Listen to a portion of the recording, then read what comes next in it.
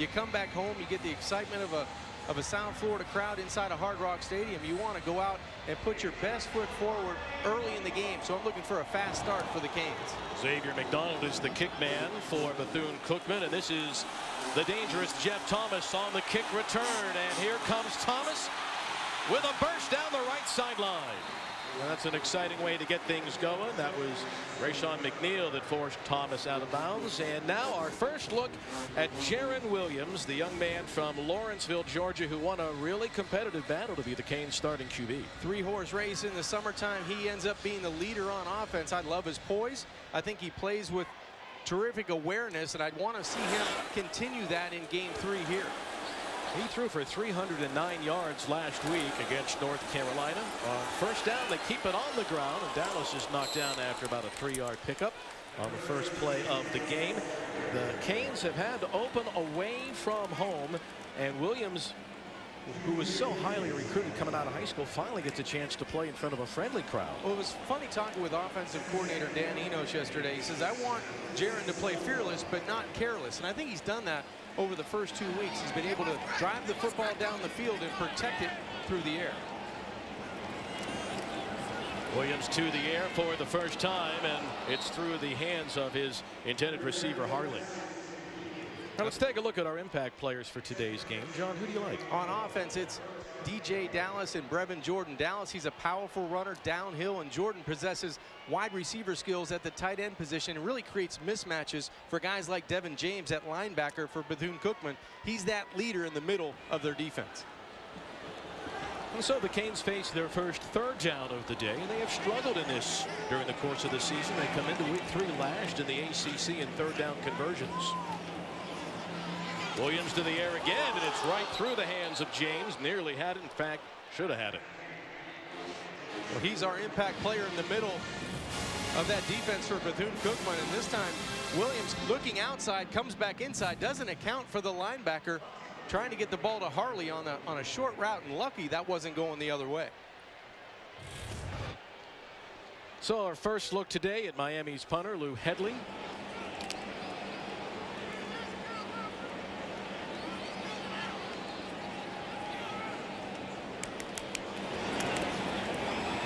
And the Australian lets it go. This is Tyrese Spain running out from under it, and a nice roll for Headley. Can't do that much better. Good job, Canes special teams. We do have a flag on the play. Headley will get some high fives all the way around after that one. That's about as well as you can do it. But let's see what the penalty is. During the kick, holding, receiving team, number 21. That penalty is half the distance to the goal, be first down. So Terry Tim's team will start from inside its own 3-yard line. In fact, inside its own 1-yard line after the penalty on the return. And we'll get our first look at the athletic Akevius Williams, the Bethune-Cookman quarterback who played so well last year before he got hurt. Missed multiple games with an injury, but I like his demeanor at quarterback. He's elusive. He likes to run the football. I know that offensive coordinator Alan Suber maybe ran him a little bit more than he would have liked in the opener, but you're going to need to see Williams move it with his legs if they're going to stay on the field with this offense, especially when it comes to third down opportunities. Boy, he's in a tough spot here, isn't he? Working out of his end zone.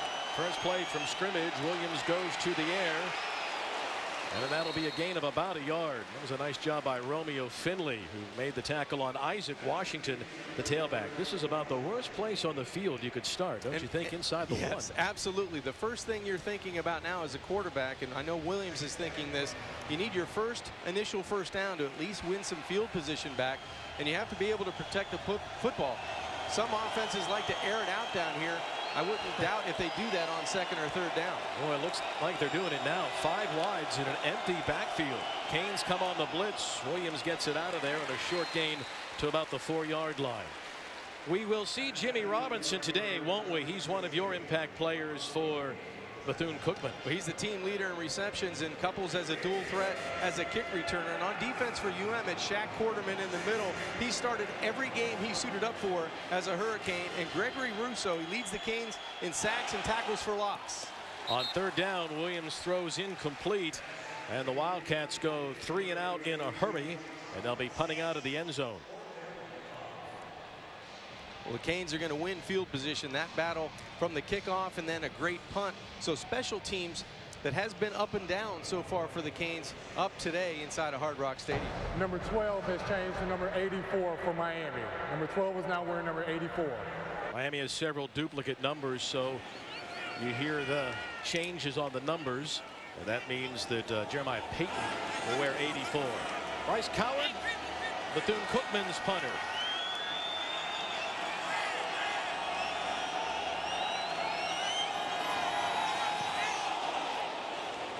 Jeff Thomas, the return man, tells his teammates to get out of the way. Miami's going to end up with great field position. They struggled a year ago in this, but last week against North Carolina, they won the field position battle, particularly in the punting game. We have a flag on the play again, and our referee Trey Blake will explain it to Coach Diaz here. And now Trey will explain it to us. During the kick, holding, kicking team, number 18. 10-yard penalty from the end of the kick, first down. Adds better field position for Manny and his team. Now it's time for our Food Lion Food for Thought. Well, we talked in the open about things Miami wants to work on. Penalties, that's definitely at the top of the list. They're averaging 87 yards per game.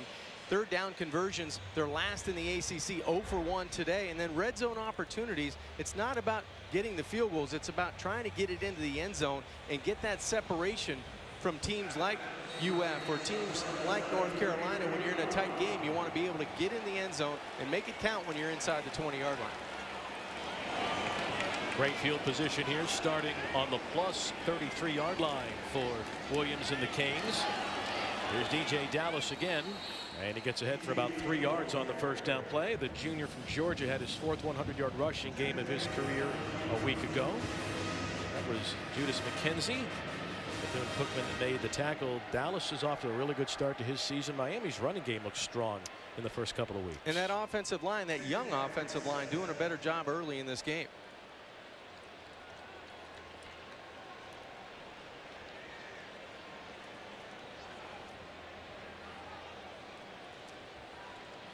Dallas gets it again, a big hole.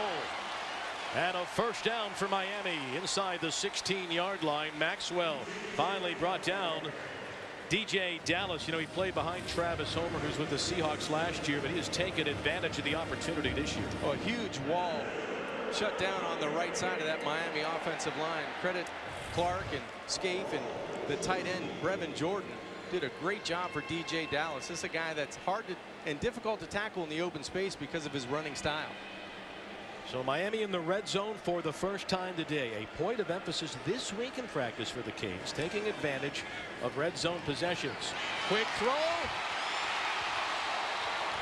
Inside the 1-yard line. They say Osborne did not break the plane. It will be first down and goal.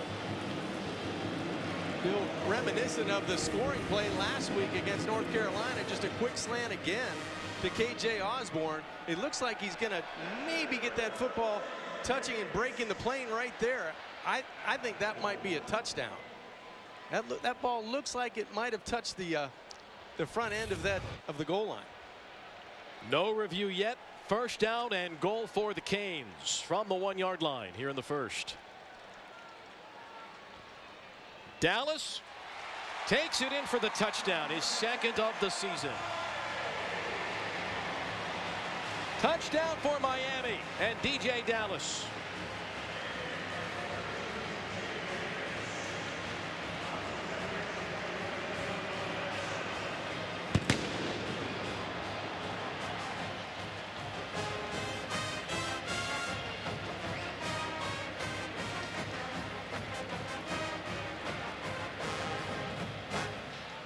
Bubba Baxa in to attempt the extra point here in the opening 5 minutes. Miami Hurricanes take advantage of the short field after their punter laid it up on the 1. And DJ Dallas, the 1-yard run, puts the Canes on top early in the first.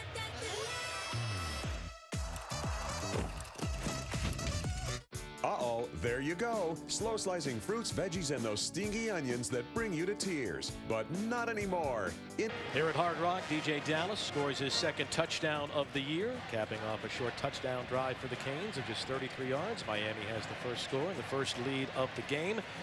Here for the first time this season, they're finally playing at home. You can tell the Miami fans are really excited to finally get a home game. And the players very excited too. They come out fast, and I think that was one of the themes this week.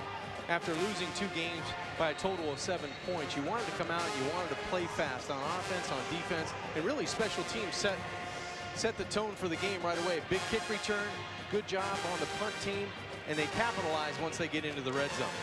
Manny and the staff said, you know, we're 0-2, but we've had really good enthusiasm at practices. He's got the kids' attention, and you're right, they're just so excited to play at home. Paxa will kick it back to Jimmy Robinson, but puts it into the end zone for the touchback, and Bethune-Cookman will get the ball back. So Manny Diaz, as everyone knows, was a tremendous defensive coordinator here for the Canes. After all, they were 4th in the nation in total defense a year ago. In mid-December, he was named Temple's head coach, replacing Jeff Collins, who went to Georgia Tech. But then, when Mark Richt announced his retirement in December 30th, right after Christmas, Manny named the head coach, and today, for the first time, he's coaching for his favorite team in his hometown where he is beloved. It's a dream for Manny. You know, this is a guy, the 25th head coach in school history, came back after that short stint of being named the Temple head coach, and now he's where he wants to be with the team he's trying to sculpt into his demeanor, his attitude, and I think they've done that so far this season.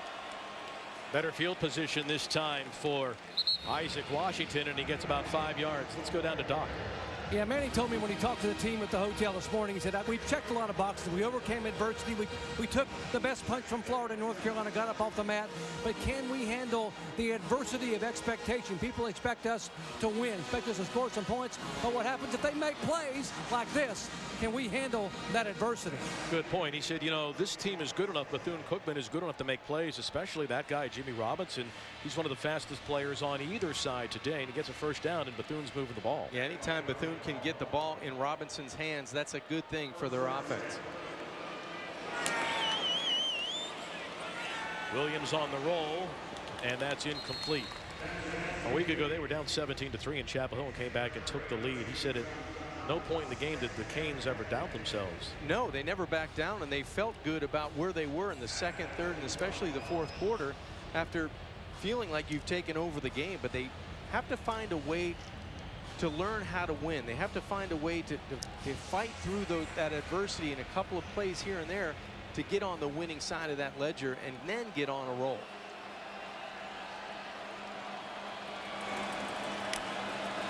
Arkevius Williams kind of shovels it. Washington stays on his feet. And a strong run near midfield for this young man from Cape Coral, Florida, Isaac Washington. You know, this game means a lot for Bethune-Cookman in terms of their players. So many of them from the South Florida area or the state of Florida. So they know those guys on the other side of the line of scrimmage. They know that team on the sideline, and they really want to come out and show that they have talent too on that side. Yeah, this is the 5th time they've played since 2011, and surprisingly, Bethune-Cookman's had the lead in 3 of the first 4 games. Third down now for the Wildcats. Williams calls for the ball. Throws on the run. That'll be a first down. Nice job by Spain to come back for the ball, and for the second time on this possession, a very poised Arkevius Williams makes a play and moves the sticks. Terrific awareness by Williams in the pocket. Watch him slide to the right subtly, and a good job of being able to come back and locate a wide receiver for a first down. Wildcats playing fast. Little counter play and not a whole lot going on inside that time. Good job by Jonathan Ford of the Canes to make the play defensively. Penetration by Bethel and Ford, 93 and 96 respectively. They get deep in the Wildcats backfield, and anytime you allow that type of penetration, you're going to have a tackle for loss. And that's one of the strengths for the Canes so far defensively. They've been able to roll a bunch of guys on that defensive line. I know defensive coordinator Blake Baker really likes the way they play. Second and long. Williams throws it, and that is Wilson on the reception. And he's ahead to the 40. You know, they've been involved in such close games, have the Canes. They haven't had a chance to really play a lot of kids, man. He said, I've had to go with a short bench the first 2 weeks. Ordinarily, early in the season, you'd like to play some people. He's not had that opportunity. Where they have played people, though, Bill, is up front. And I know that Jonathan Rousseau, who's now in the football game, he's played nose, he's played defensive tackle, he's played defensive end. He's been all around. But you're right. As a team, they would like to get more guys in, and they'd like to get more experience as they go deeper into the ACC schedule. 3rd and 7 for Akevius Wilson. Canes are coming to get him. And they got him. Gervin Hall, along with Pinckney, bring down Williams. Wide side pressure really gets to the quarterback in Williams. They're going to blitz off the edge here. And that flushes Williams to the pressure in the middle of the football field. Good job by Gervin Hall coming from that secondary spot for the sack on 3rd down. Coward will punt it back to Jeff Thomas. Both punters in today's game are from Australia. Coward of Bethune-Cookman played last year for college in Hobart, Tasmania. One of the Bethune-Cookman players turned up field prior to the snap, and Coward will have to kick it again.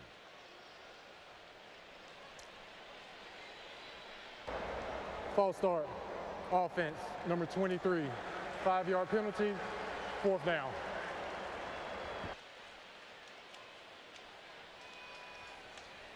Terry Sims was an assistant at Howard. He started his career as a GA at Louisville under coach Ron Cooper. Was a baseball and football player at Knoxville College in Tennessee, was Terry Sims. And he's accustomed to winning when he comes down to South Florida, especially against BCS teams. I think he's defeated FIU both in 2003 and 2013 and 2014. Whistles again before, and another penalty on the Wildcats. False start. Offense, number 33. 5-yard penalty, still 4th down. Well, this is an example of some hidden yardage, and that's not what Terry wants for his team. This is an area where you can, if you don't win, at least tie, right? Well, now Bryce Coward, the punter, is going to be able to air it out at least. There's no corner kicks now after the 10 yards going against their special teams.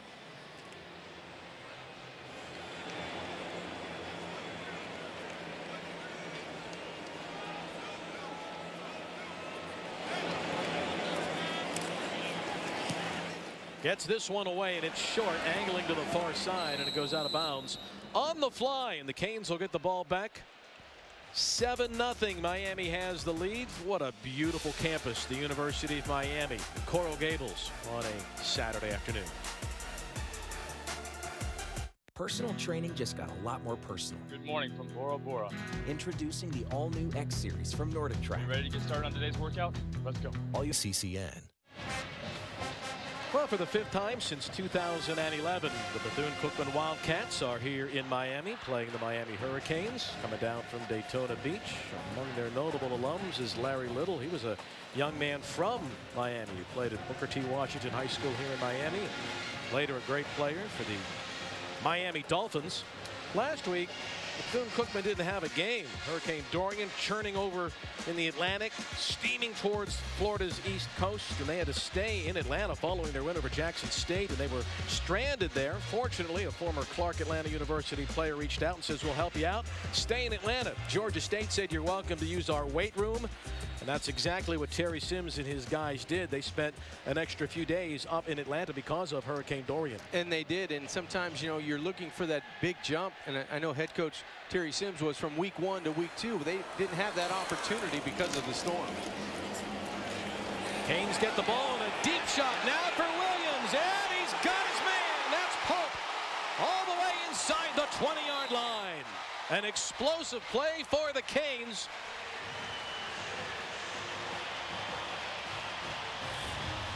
Just a great job of play action, good protection in the pocket, and they finally get one down the field. The deep ball issues are no longer just 1 of 5 going into the game with throws over 20 yards. This time, Mark Pope gets behind coverage, and the Hurricanes are again in the red zone knocking at the door.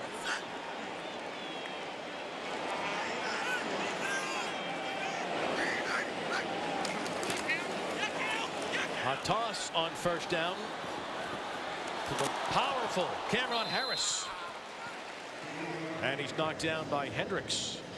Marquise Hendricks, a senior whose father played at Bethune-Cookman. Fans might remember he started his career at Boise State. And now the senior from Ocala finishing up his collegiate career for Bethune-Cookman. Marquise doing a good job coming from the middle and getting outside on a guy that's very elusive in Harris. Boy, Harris really ran the ball hard and punished people up in Chapel Hill last week. Play fake this time for Jaron Williams. And he underthrows that one. It's caught over there by Hightower, but he had to dive to make the grab. And that's one Jared would like to have back. I think if that ball gets out there a touch quicker with a little bit more touch, a little bit more air, because he's wide open, is Hightower in the flat, he's able to catch and maybe turn towards the pylon. They were really happy the way Williams was more efficient last week. And you can see already today he seems very poised. Remember, it's just his third collegiate game.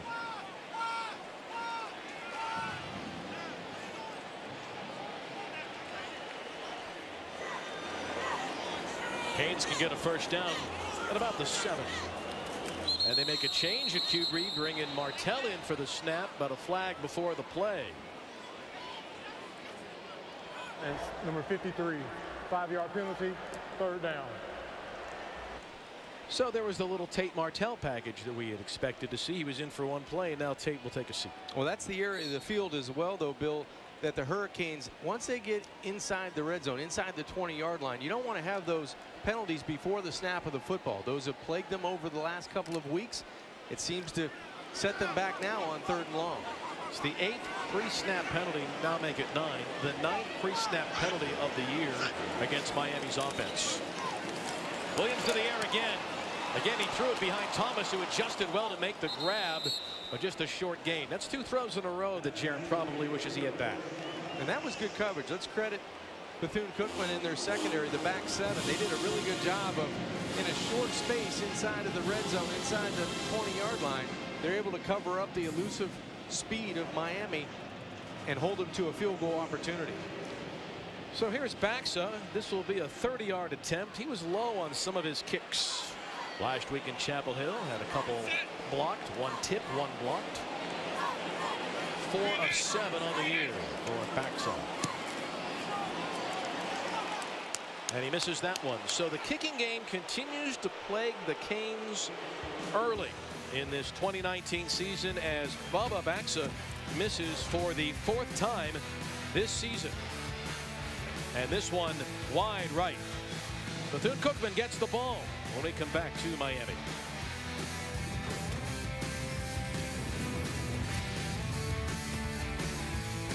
Florida State coming to town. Who's are ranked 25th. That's our ACC and primetime matchup presented by Geico tonight. The Who's and the Noles tonight at Scott Stadium. All right, what's going through the mind of Bubba Baxa now, though? Miami kickers missed 4 field goals. Well, it's got to be frustration on that sideline, and you figure they're not 50-yarders. He's missed some chip shots so far this season. First down run to Jimmy Robinson, the very athletic senior for Bethune-Cookman. During the week, Coach Diaz said, Baxa's my guy. He is our great kicker. We are 100% behind him. And you have to be. You know, you have to come up and you see his teammates on the sidelines trying to give him some encouragement, but no one feels worse than Bubba on that sidelines. He's waiting for his next opportunity, and he hopes it's successful, because once that ball starts rolling down the hill the wrong way, it's tough to come back as a kicker, because you get 1 chance, maybe 2 a game. Akivius William and the Wildcats. They keep it on the ground again, and that's Washington and Al Blades Jr. making the play from St. Thomas Aquinas High School, just up the road in Fort Lauderdale. That program where Blades is from has turned out some really good players, including Mr. Kangemi. Yeah, I had the pleasure of attending St. Thomas, and Al Blades, one of those guys that holding up the banner, and they're doing it in the National Football League as well. 13 players from St. Thomas Aquinas on rosters in the NFL, so I think they lead the country again. 13 players from one high school active in the NFL. There are a lot of colleges that can't make that claim. That's right. 3rd down again for Bethune. That pass is caught by the tight end Mallard, but the Canes bringing down. It'll be a loss back on the 25. If you're a Canes fan, and especially a fan of defensive football, this is what you like to see. All 11 guys were in the frame around the tackle for a loss on third down. That's got to be encouraging for defensive coordinator Blake Baker and head coach Manny Diaz. Number 12 for Miami is now wearing number 84. Number 50 for Miami is now wearing number 80.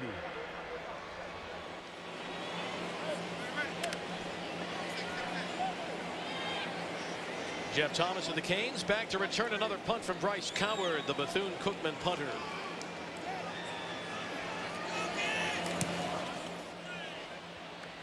And again, he angles it away, not letting Thomas catch his first punt return of the day. Back to Miami in a moment. Well, have you had the chance to check out The Huddle, our signature football show, hosted by Jack Collinsworth, analyst Eric McLean, EJ Manuel, and Coach Mark Rick? They'll preview the weekend slate of games and keep you updated on all things ACC football. Friday night at 8 Eastern, Saturday morning at 11 a.m. right here on ACCN and the ESPN app. Canes are enjoying good field position again as they start this drive. Averaging their own 47-yard line and ready to strike again offensively. On first down, Cameron Harris. Rashawn McNeil makes the play defensively on Miami's rugged tailback.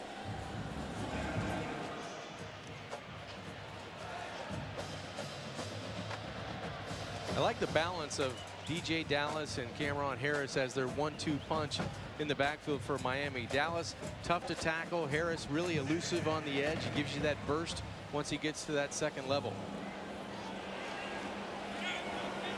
Diaz and the offensive coordinator, Dan Enos, were really impressed with how hard those guys ran downhill. Williams, that's one of his best throws of the game, and a first down into Bethune-Cookman territory to Jeff Thomas. Sam Mark, a hometown kid from nearby Norland High School, made the tackle on Thomas. Same play action philosophy going to his left as they had in the red zone on the previous series, but that time Williams gets the ball out quicker, squared his shoulders and hips up, and put a little bit of air onto the football, and he had enough zip to get it outside. 5 of 7 for 88 yards. Another quick start for the redshirt freshman. Yeah, and you know, he beat out Martell, he beat out Nkosi Perry. He has had to perform, and we've seen this since August. That's the end of the first quarter. That is the end of the opening period. Jaron Williams and the Canes in the 2019 home opener have the lead over visiting Bethune-Cookman here in the South Florida tropics.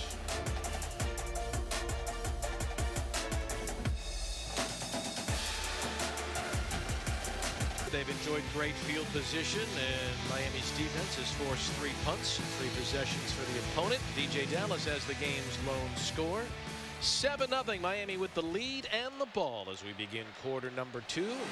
Cameron Harris a first down carry, and Bethune-Cookman's defense loads up to bring him down. Let's go down to the sidelines once again. Here's Doc Punch.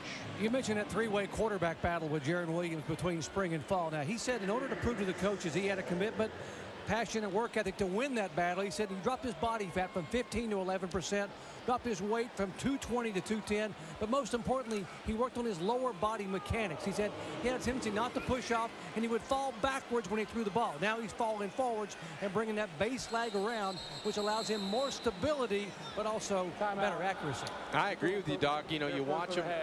It'll be a 30-second timeout.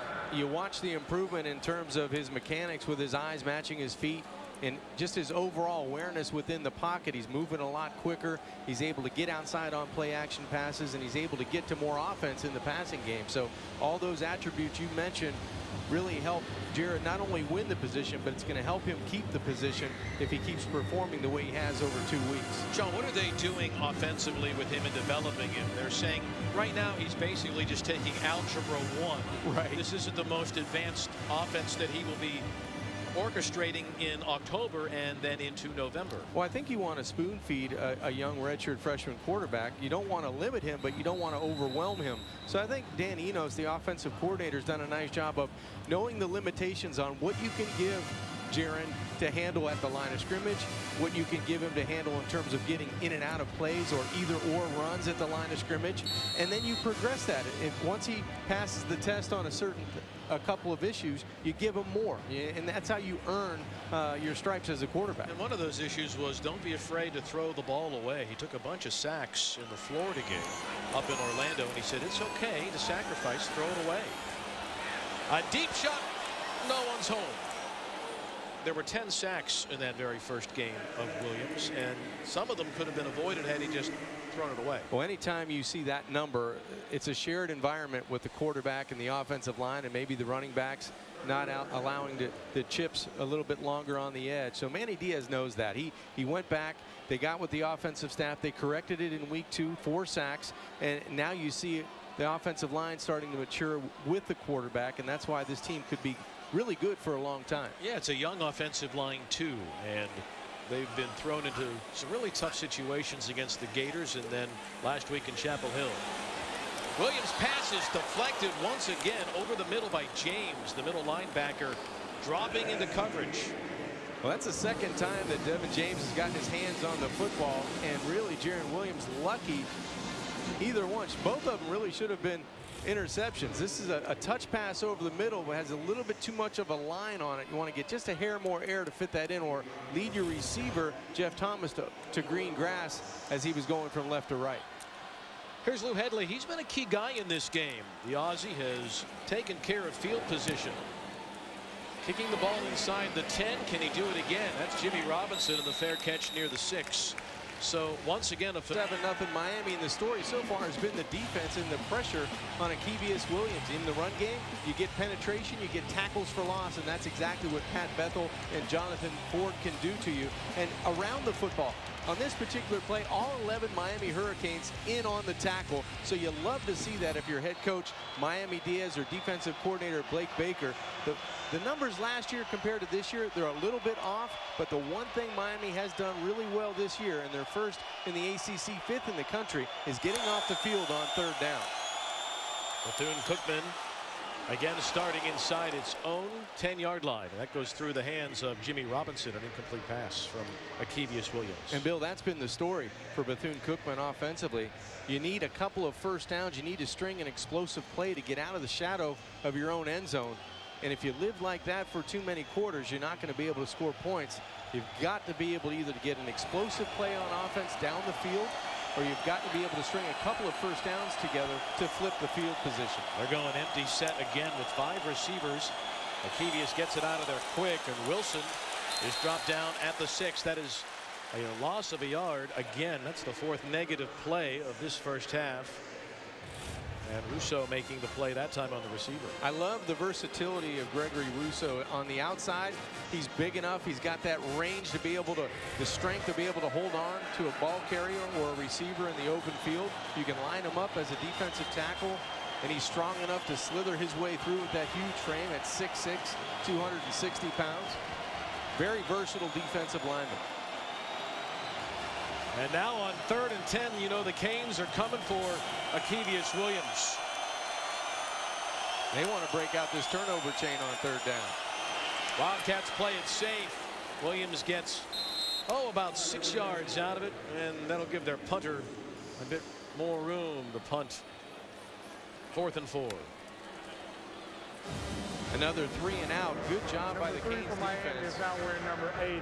Number 12 for Miami is now wearing number 84. In their last game, in fact, their only game so far this season, Bethune-Cookman really struggled in the first half. They exploded in the second half, but remember, they haven't played in a couple of weeks. And that really, you can tell the biggest improvement everybody always says between week 1 and week 2, and head coach Terry Sims didn't get that opportunity not only to see his team play, but to coach him during the week so he can make adjustments. They were displaced because of the hurricane, and you can tell they're just a little bit off today against a bigger opponent.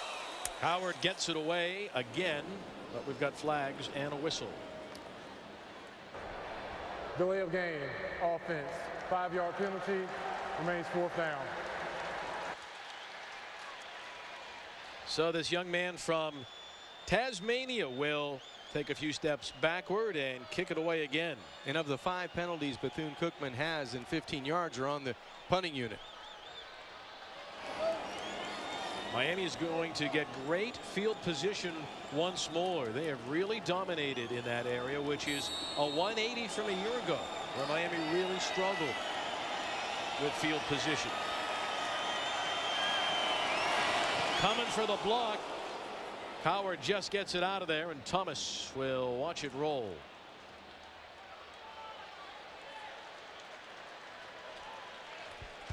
Let's check out the new turnover chain. We're going to fill you in on this beauty.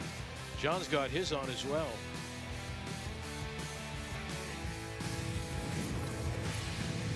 Win the game 41-13, and the turnover chain has become a big part of the Miami tradition. The original turnover chain had the U logo.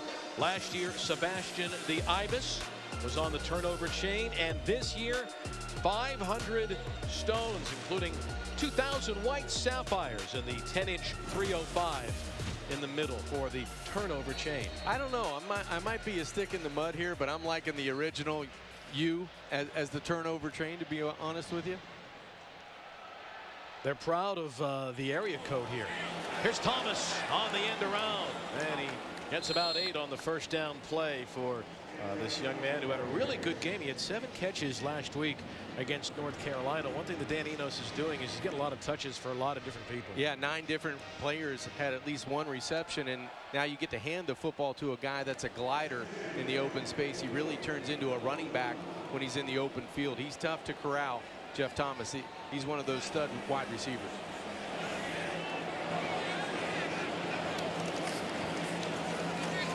Dallas, strong run. DJ Dallas down the sidelines. Touchdown, Miami.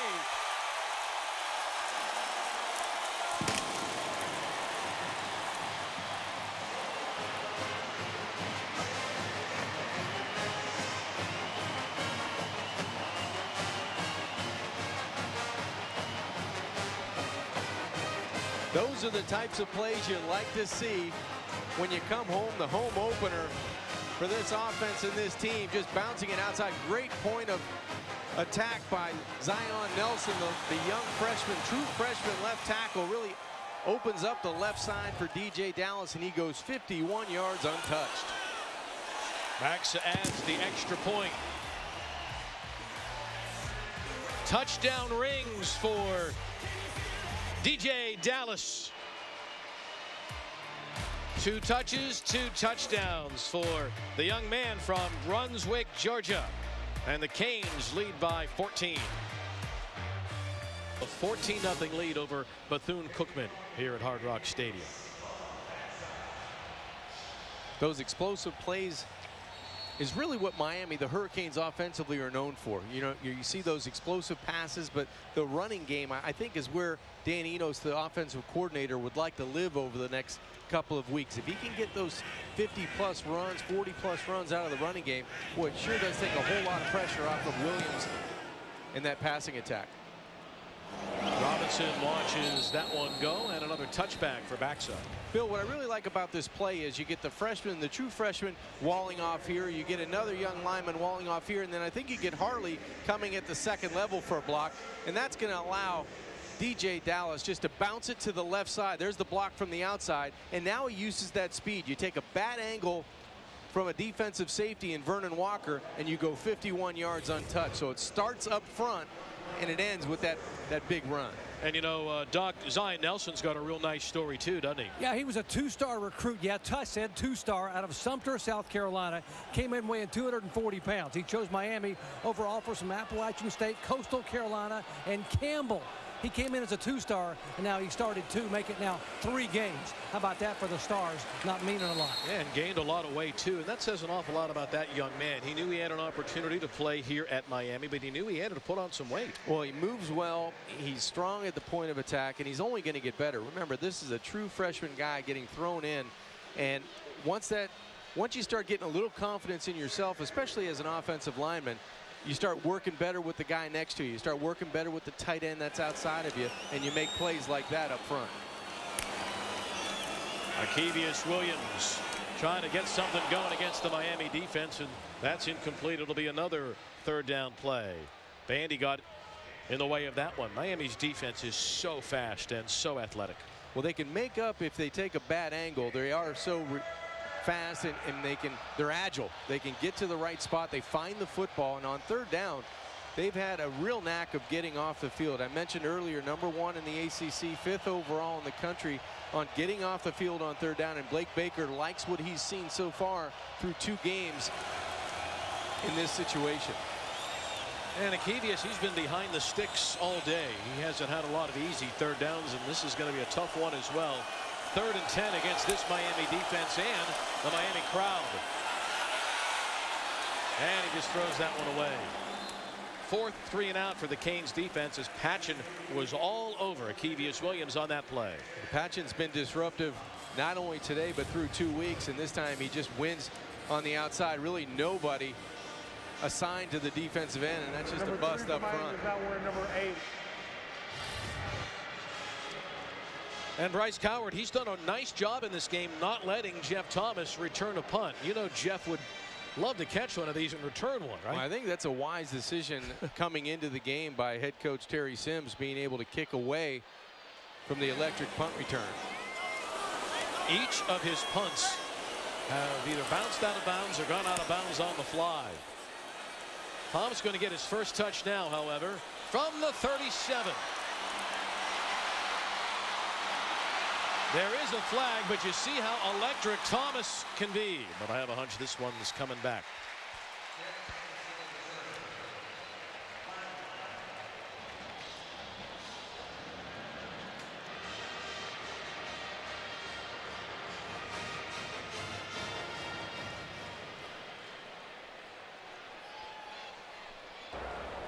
During the kick, illegal block in the back, return team, number 23.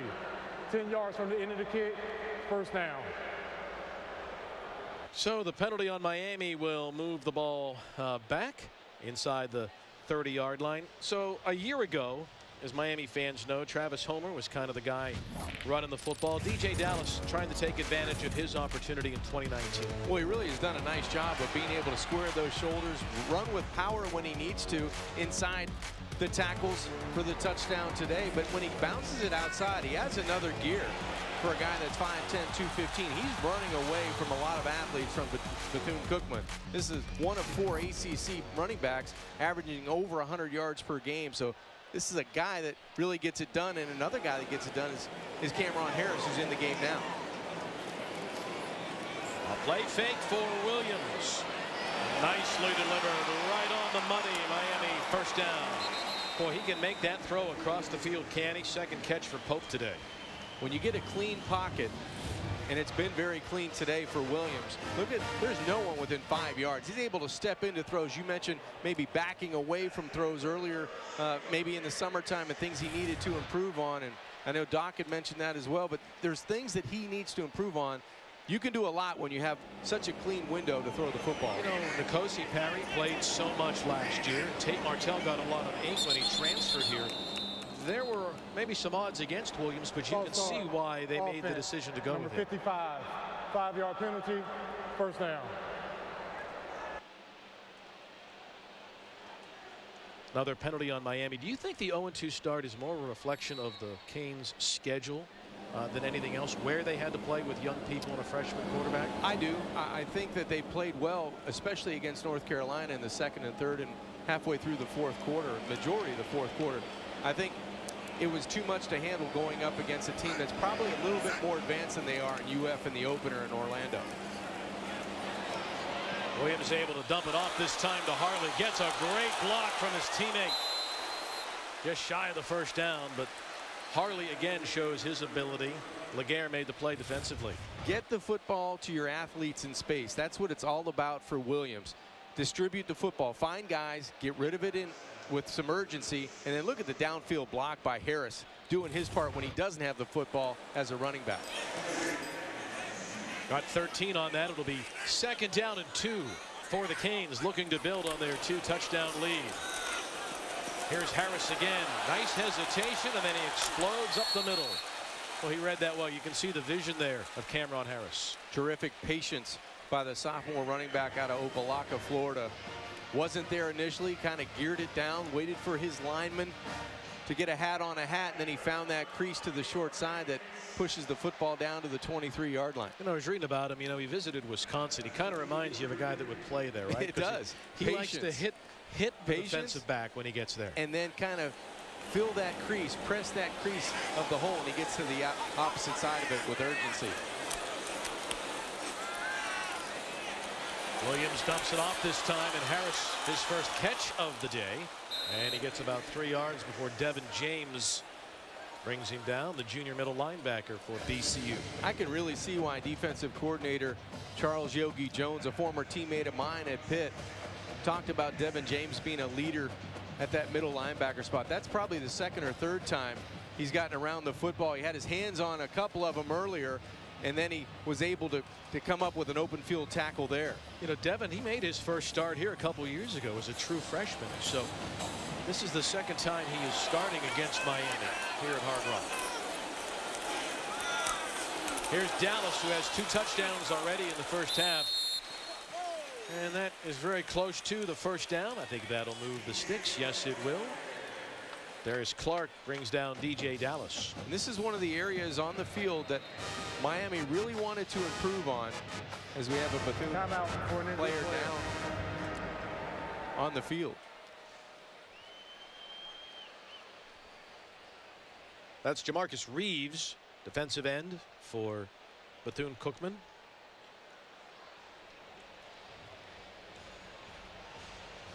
Midway through the second quarter, Miami leading here 14-0.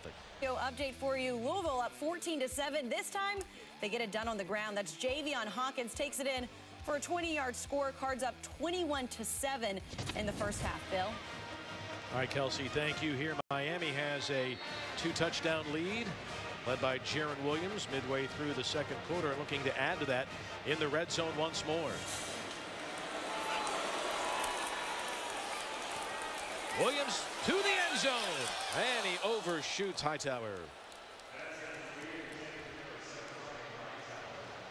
Laguerre had the coverage on the play, and it'll be second down. So they've let Williams throw the ball a bunch in the red zone here today. You know, some of the issues in the red zone has been the inability of Miami to run the football, and for a young quarterback, it's always tougher to throw it when you're inside the 15 or the 10, because those windows become so much shorter and smaller, and the ball has to get there on time.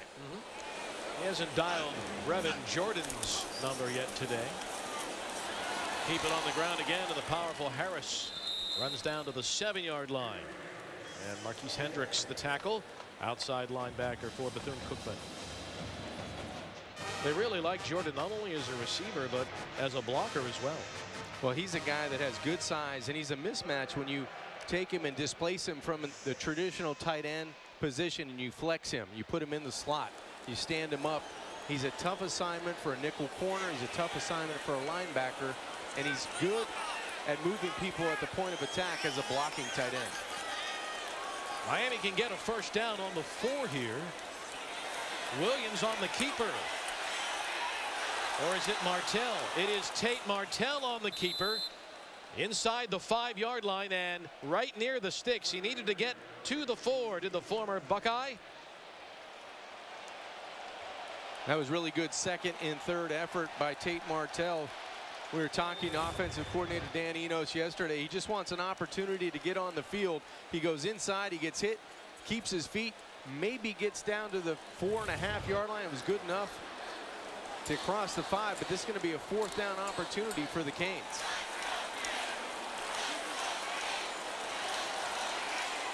4th and 1. Miami has not converted a 4th down on 3 attempts this season. Can they get this one? I don't think so. Nope. 0 for 4.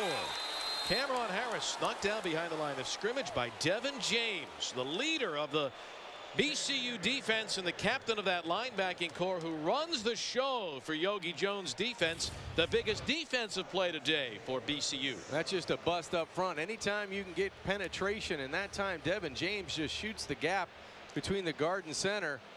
What a terrific job of finding the football and then having help to the short side. That's going to turn the ball over. And you mentioned 0 for 5 for the Canes going in on 4th down. Make it 0 for 6 on the season.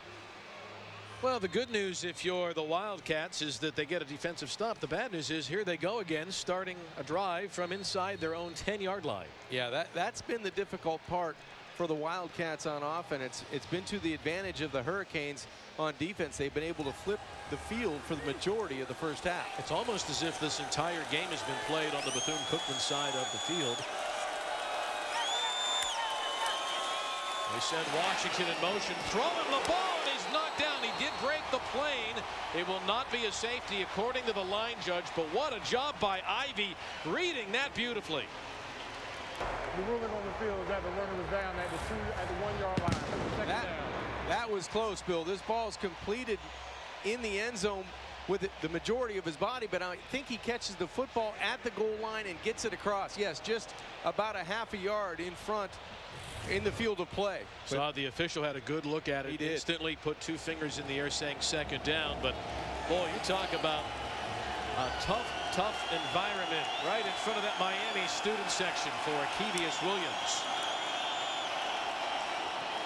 Washington on the pitch gets it to about the 5-yard line, and the athletic Shaq Quarterman runs him down. You get the exhale from the Wildcat sideline because that ball was touching pretty much the goal line. Now they get it outside to about the 11-yard line with a third down situation.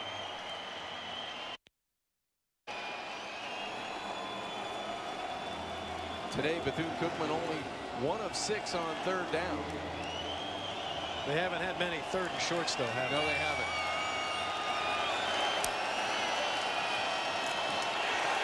Big rush, and Williams has to get it out of there. Miami too strong up the gut once more, and Kevius, well, he's ended up on his backside a bunch today, and it was Miller that got him that time. They're so strong up front. They really do, and they rotate those guys. We've seen Bethel, we've seen Ford in the backfield. Now Jordan Miller, he gets a crease along with Michael Pickney, one of those standout linebackers that force another punting situation for the Wildcats. And Bryce Coward, he's been just as much a part of the end zone design today as the paint. He's been kicking out of the end zone seemingly every time. This will be the 4th time, actually, that he's kicking out of the end zone.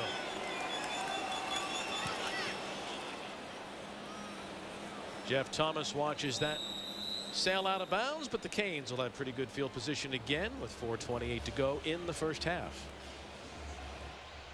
And coming up at the break, it's our State Farm halftime report.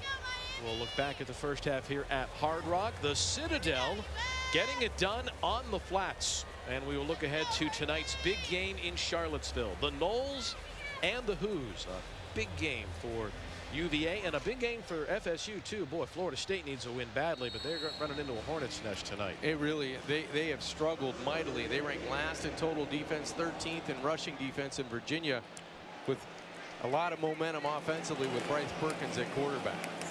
Here's Dallas. Nearly broke that one. DJ got about 9 on the first down play. He scored both touchdowns in the game. Again, it was Trevor Merritt who brought down the terrific University of Miami tailback from Georgia. You got 4-11 and counting until halftime. You would think the mentality now for Dan Enos, the offensive coordinator, is to get this football in the end zone and then maybe get one more try at it, maybe one more shot to score points. But this is an important drive for the Hurricanes in terms of taking advantage of great field position and getting in the end zone. Well, this happened in Chapel Hill. Remember, they talked about they dominated the game but didn't get the points. Right. This game, they had a missed field goal in the red zone, 0 points. 4th down inside the 10, 0 points. And now you get a negative run on 2nd down. And it will be 3rd down. McKenzie getting some interior pressure for Bethune-Cookman. Good job at the point of attack, and now you face a 3rd down where Miami has struggled mightily. They've struggled today. They're 0 for 4 on 3rd downs. They came into the game last in the ACC, only converting 21% of those 3rd down opportunities. If they want to get points before halftime, they better execute here on 3rd down. Williams to the air on 3rd and short. It's going to be mighty close as Osborne gets tripped up by hometown kid Sam Mark. Let's see where they put this football.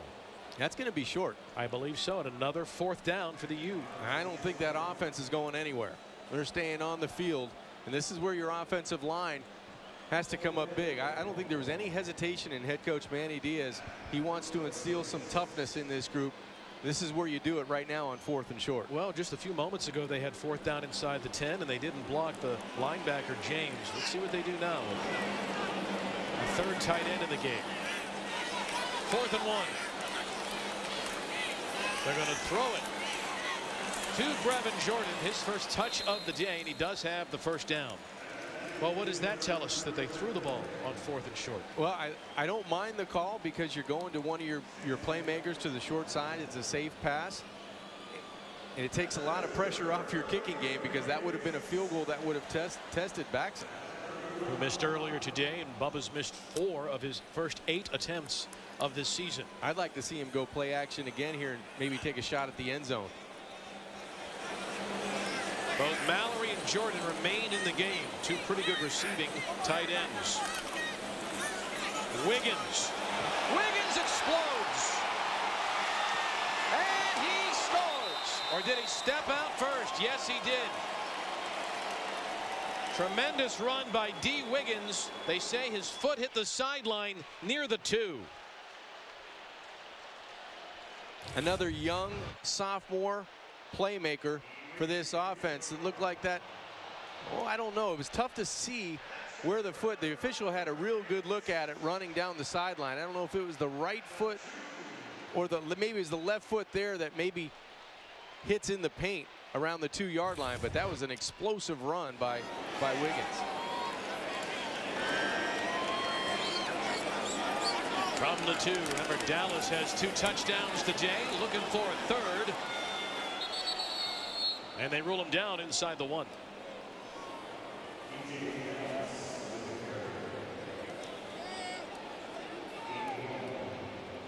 So Miami is taking advantage all half long, really, of great field position.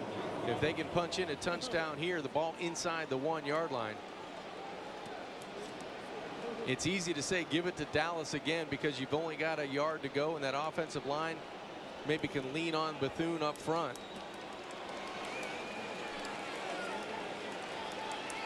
That's Corey Gaynor, their young center. Dallas right behind Corey for his 3rd touchdown of this first half.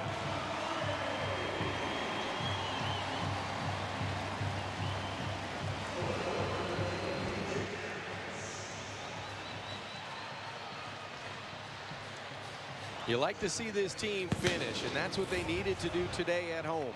Finish in the red zone, take advantage of terrific field position, get that offensive line going in the run game, and DJ Dallas gets those shoulders square and he gets airborne for 6. 3 touchdowns for Dallas in the first half. That is a career high. Another short drive, just 45 yards in 7 plays. The Canes have taken advantage of great field position, and Dallas is averaging, look at that, John, 9 yards a touch. Well, he came into the game as 1 of 4 ACC running backs, averaging over 100 yards a game. He's well on his way in the first half, and it also helps with that career high of 3 touchdowns. Coach Diaz made a big point about finishing. They've had the lead in the second half of their first couple of games. They had the lead late in the 4th quarter in Chapel Hill a week ago. So his team knows it's darn close to being good. It is, and it's one of those things, until you do it, you can talk it until you're blue in the face as a head coach, as a coordinator, anybody around this team. You can do it amongst your teammates, but until you actually go out and physically do it on the football field, that's when your team starts believing. That's when your teammates and you start growing as a young team into a more mature team, and you don't really flinch when you're faced with adversity. And they've been faced with plenty of it over the first 2 weeks. Today they're responding at home with 21 first half points. Backs it to put it away again to Jimmy Robinson, who's an electric return man, and all he had to show for it today is watching the ball sail over his head once again. Well, coming up tomorrow, we have a top 20 women's soccer matchup for you. Number 7, South Carolina takes on number 20, Clemson, at historic Riggs Field. 6 p.m. Eastern, right here on ACCN and the ESPN app. It doesn't matter what the sport is, when the Gamecocks and the Tigers get together, it is fun to watch. You know, I was guessing that when I saw those logos come up. Anytime South Carolina and Clemson get together, it's going to be a contest.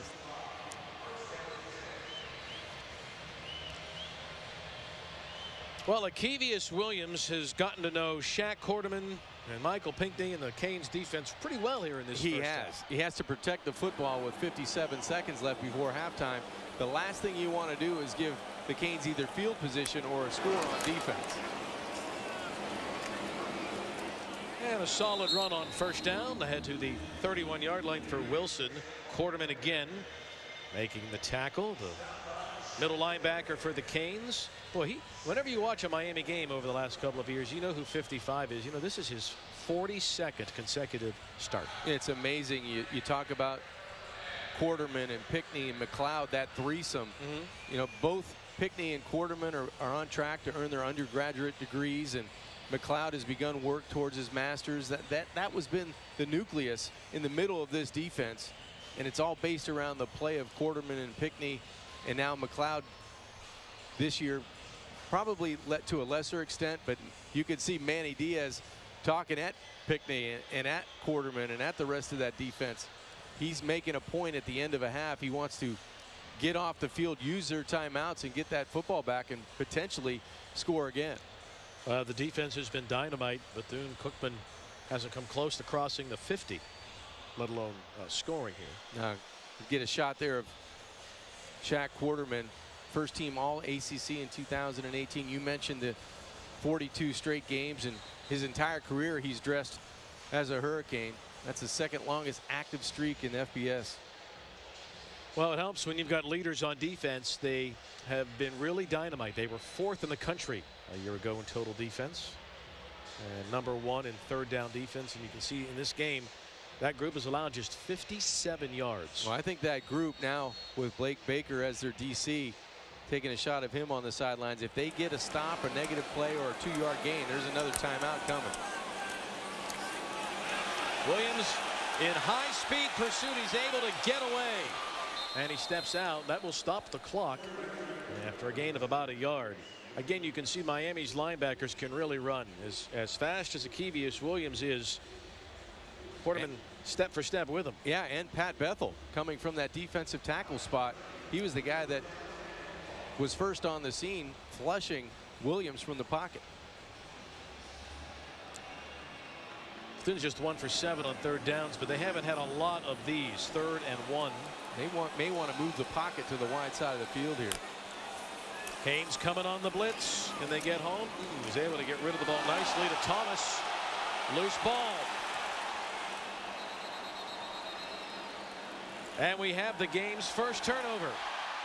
It looked like Knowles was on the bottom of the pile for the Canes. He did.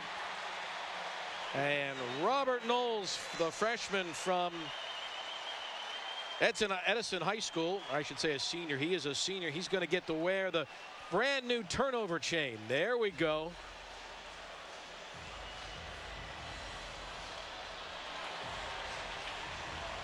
Oh, you can tell Robert Knowles is excited. Where is it? There it is. 2,000 white sapphires on that beauty. To the pleasure of the South Florida crowd.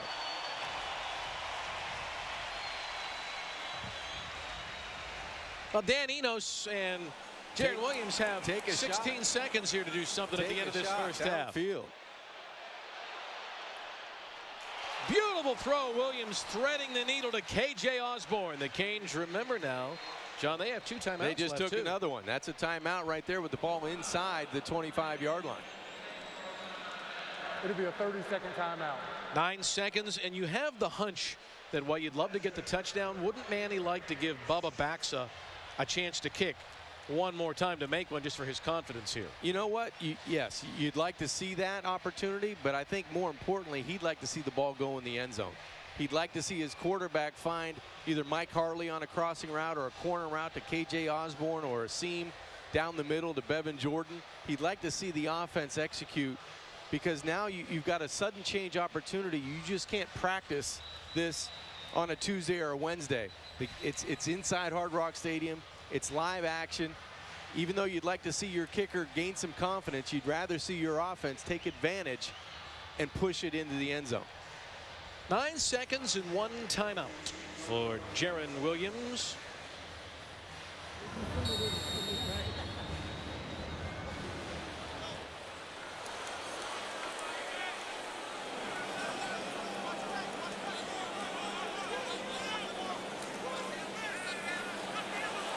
Going to the end zone. Leaping grab. KJ Osborne.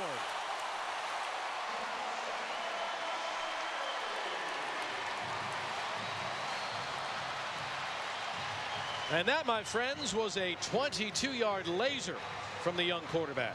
Partner, that's what you want to see. That's what you want to see. A redshirt freshman quarterback find KJ Osborne, find one of his playmakers, and throw a dart over coverage into the end zone for 6 points.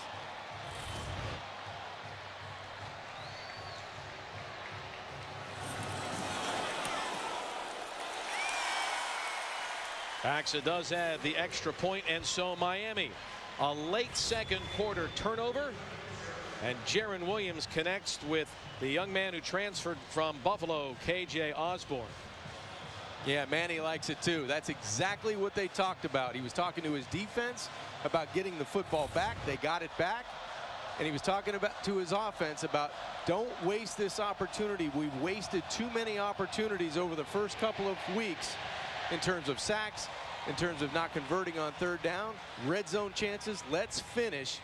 And that young man found a way to finish right before halftime. Yeah, Miami led this game 14-0. 2 touchdowns in the final minute of this first half has opened it up to 28-0. Yeah, there's a lot of signs that head coaches are looking for in a young team, and I think he's happy. Manny is happy right now because they finished the way he wanted to on defense, and it was complimentary football. They got it back, and the offense was able to stick it in the end zone.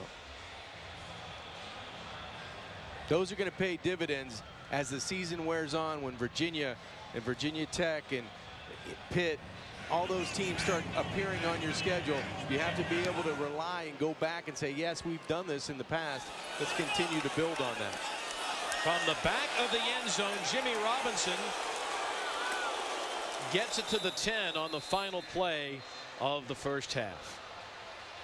Well, the Miami Hurricanes will play it in to 7 points. That's where Manny Diaz can put a smile on his face coming out to start the third quarter. And clearly they left some points on the board. A missed field goal from 30 yards away. They got stuffed on a 4th and 1. So some issues.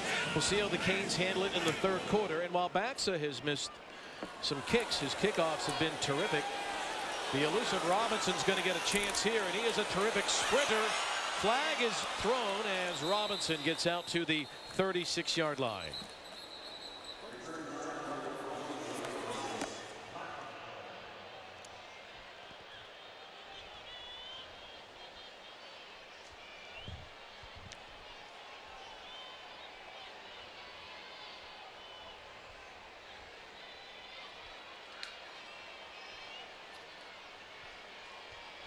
Miami has found itself in tight games for the first couple of weeks. Today, for the first time this year, they've got a bit of a comfortable lead.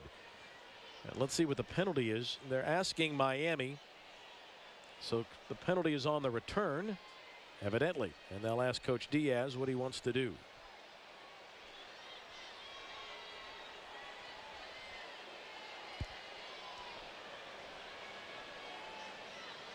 A long discussion by our crew. It's an exciting day for the Diaz family, though, you know, and I know that they clearly wanted to be 2-0 coming into this game today, but what an opportunity for Manny today coaching on this field for this team.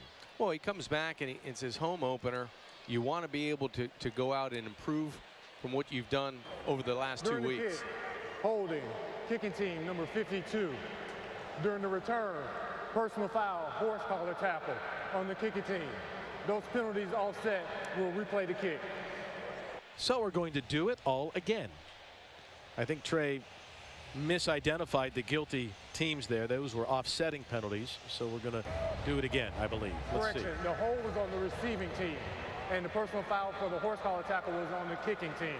We're going to offset the penalties and re-kick. There we go. So it's as if it never happened. That's right. He heard you from way up here. First game of the year for some of these guys as well. This is going to be A busy year in this stadium, Hard Rock Stadium. Not only the Dolphins and the Canes as usual, but the Super Bowl will be here. That's right. Up this year at the end of the NFL season. Next year, this facility, which has been completely redone, will host the College Football Playoff Championship game. So Miami is going to be the epicenter for championship football in our country for the next couple of years. Yeah, the New England Patriots come into town tomorrow. Tom Brady and company on offense. And company? And company. I wonder who they'll be talking about tomorrow. AB will be in uniform. All right, so Bubba Baxa, the kickoff guy, and one of the great weapons that Bethune-Cookman has is the return man, Jimmy Robinson, if he can get his hands on the ball, which he will from 3 yards deep. Robinson averaged 33 yards a return last year, not so much this time. Let's go down to the sidelines to Doc. And I spoke with Bethune-Cookman head coach Terry Sims. He said, you know, not taking anything away from Miami. They're a great football team, he said. But in the first half, he said, we did not execute. Offensively, he said, Akevius Williams and our guys, we had a good play called, a good pass called against the coverage, against the front, and we just did not execute. If we hand the ball off or we hit the receiver at the proper time, we've got yardage. And defensively, we've gotten penetration, we've stopped them, and then we suddenly give them a big third down conversion. He said, again, it all comes down to execution. He said, they're a good football team, but we've just got to come out, calm down, and execute in the second half. Terry said he came here to win. They're going to play the Canes every other year on this field. Yeah, until 2023. First play of the third quarter, and the Canes defense picking up where it left off thanks to Pat Bethel, who has been tremendous. The sophomore from Vero Beach continues to win the battle at the point of attack here today, nearly on every snap. You know, Doc makes a good point. I agree with him and the assessment from head coach Terry Sims, but the biggest problem, I think, for the Wildcats on offense has been field position. This is kind of where they've started every drive, inside their own 15, inside their own 10-yard line. Behind the sticks again. Williams has room to run. Now you get to see his speed. And he gets to about the 18-yard line before he's brought down by Romeo Finley from Fort Walton Beach up in Florida's Panhandle. I think if Bethune-Cookman is going to have some success running the football in this third quarter, you're going to have to see Williams pull that zone read because Miami's getting a lot of penetration in between the tackles. They tried to spread them out some, even deep inside their own 10-yard line. And they're going to try to do it again now, but again, they're behind the sticks, and we seemingly are playing this entire game inside the Bethune 30. And only 1 of 8 on third down. Need to get across the 22 on this third down play. Williams going to try to run for it. No, throws it away. And so the Wildcats go 3 and out to start the quarter. And we'll see their Australian punter Bryce Coward once more. And the Canes are going to get seemingly great field position once more. Yeah, it seems like the script is going to hold true as we move into the second half. Just as it did in the first half, Miami's going to get excellent field position. And you really don't want to have Jeff Thomas touch this football. They've been kicking away from him for the majority of the first half. Let's see what the plan is going into the third quarter.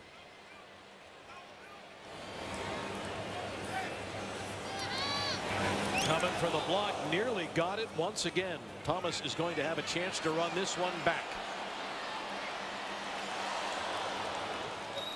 And the Canes will take over just shy of midfield. There is a flag on the play.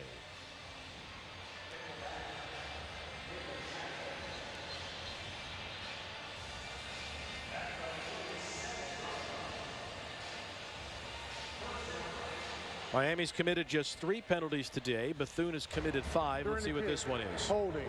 Receiving team, number 23. 10-yard penalty from the end of the kick will be first down. Coach Diaz talking things over with Vernon Walker there, who got called for the hold. Well, you know, Extra Yard for Teachers Week is an annual celebration led by the College Football Playoff Foundation that honors great teachers across the country. We invite you to learn more about Extra Yard for Teachers. Follow at CFB Extra Yard or search for the hashtag Extra Yard Week.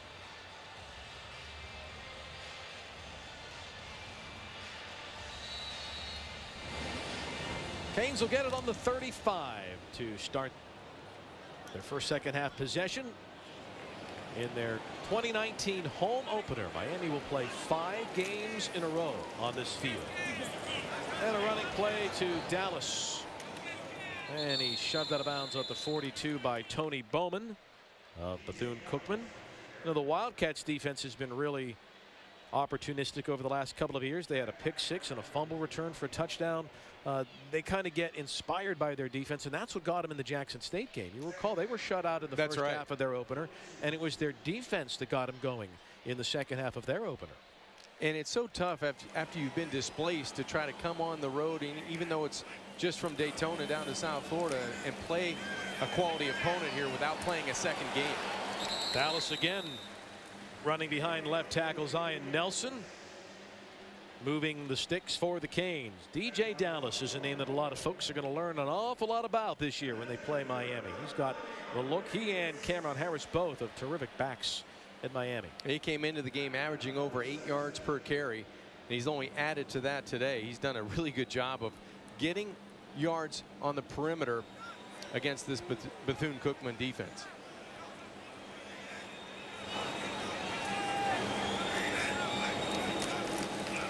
Williams to the air once more. Good throw and catch to D. Wiggins. Miami's had 10 different players catch passes today. That's something that Dan Enos wants to do, keeping everybody involved. There's a mental aspect to that too as well, isn't there? Dan told us, you know, naturally Osborne and Harley and Thomas and Jordan are going to get the football. He wanted to see Pope, Hightower, and Wiggins, the younger core of that receiving group, get into the game. They got a lot of plays last week against North Carolina. They wanted to see them at home and see how they performed in back-to-back weeks.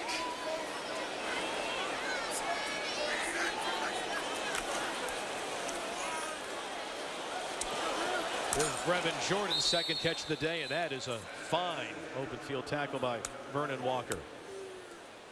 Dan Enos, the offensive coordinator, this is the second year in a row he's had to make a high-profile quarterback decision. He has, coming from Alabama and doing the things he had to do with Jalen Hurts and naturally Tua Tagovailoa. He's done a nice job in terms of spreading the football around, and I think that he's got a young quarterback he feels that can grow into something. He's only scratching the surface of what he can do offensively as a coordinator and as a quarterback. Williams gets it out of there, delivers it beautifully to Harley. Harley down the sideline. Touchdown. Mike Harley from St. Thomas Aquinas. The 5th Canes touchdown of the day.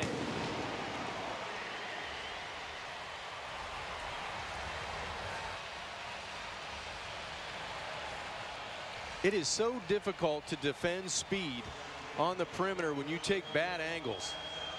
Poor angles lead to touchdowns, and that's exactly what happened. Just a simple screen. Nice block on the outside by K.J. Osborne, but there's the short space speed and the balance tiptoeing down the sidelines for 6 points.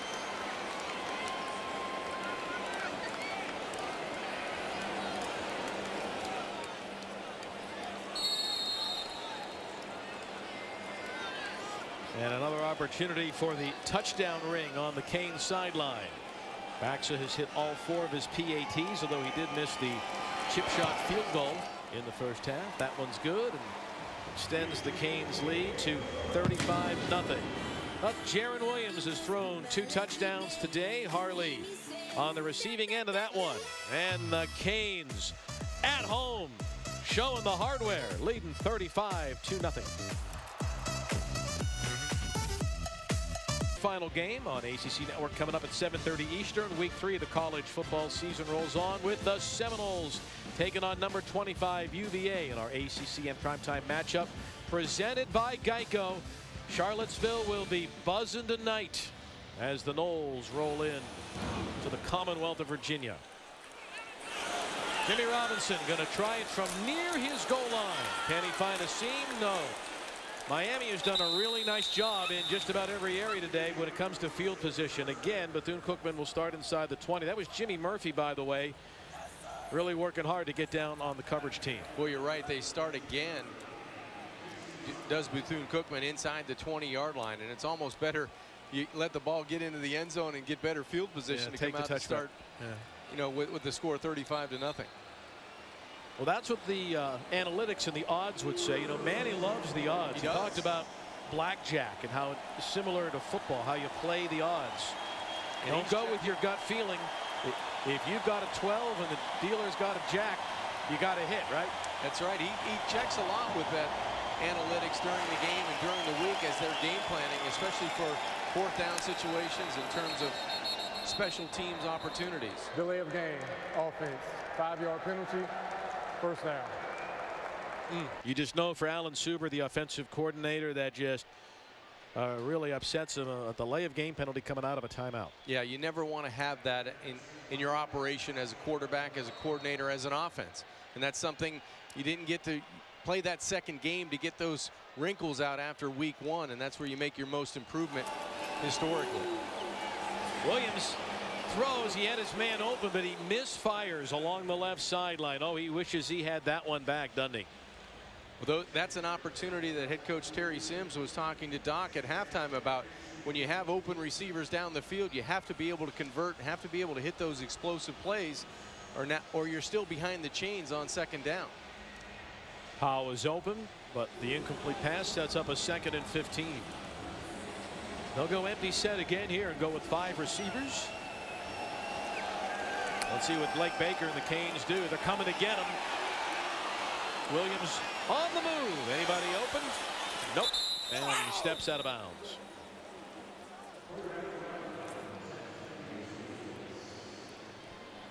Throughout this entire game, I would say the defensive line for Miami is just outmatched and outpowered and sprinted by the Bethune-Cookman offensive line, and you have to have better protection for Akevius Williams to be able to catch the football in an empty set and only bring 3 or 4, but they're getting home and flushing the quarterback and throwing the timing of the pass offense completely out of whack and out of touch in terms of being able to create positive plays down the field. And Blake has rotated that defensive front nearly every series. That's the first group in there now. Williams is in a world of trouble. Down he goes again. That's Patchen. They can't handle him up front, can they? No. Shaq Quarterman, it's been Garvin, Rousseau, Ford, Bethel, and now you get a little twist with Patchman coming from the outside in, and he zeroes in on Williams, the quarterback, for another 3rd down opportunity. Another big stop for the Canes defensively. Howard will punt. That's a new return man back for the U. KJ Osborne, transfer from the University of Buffalo. Canes are going to be set up with mighty good field position again.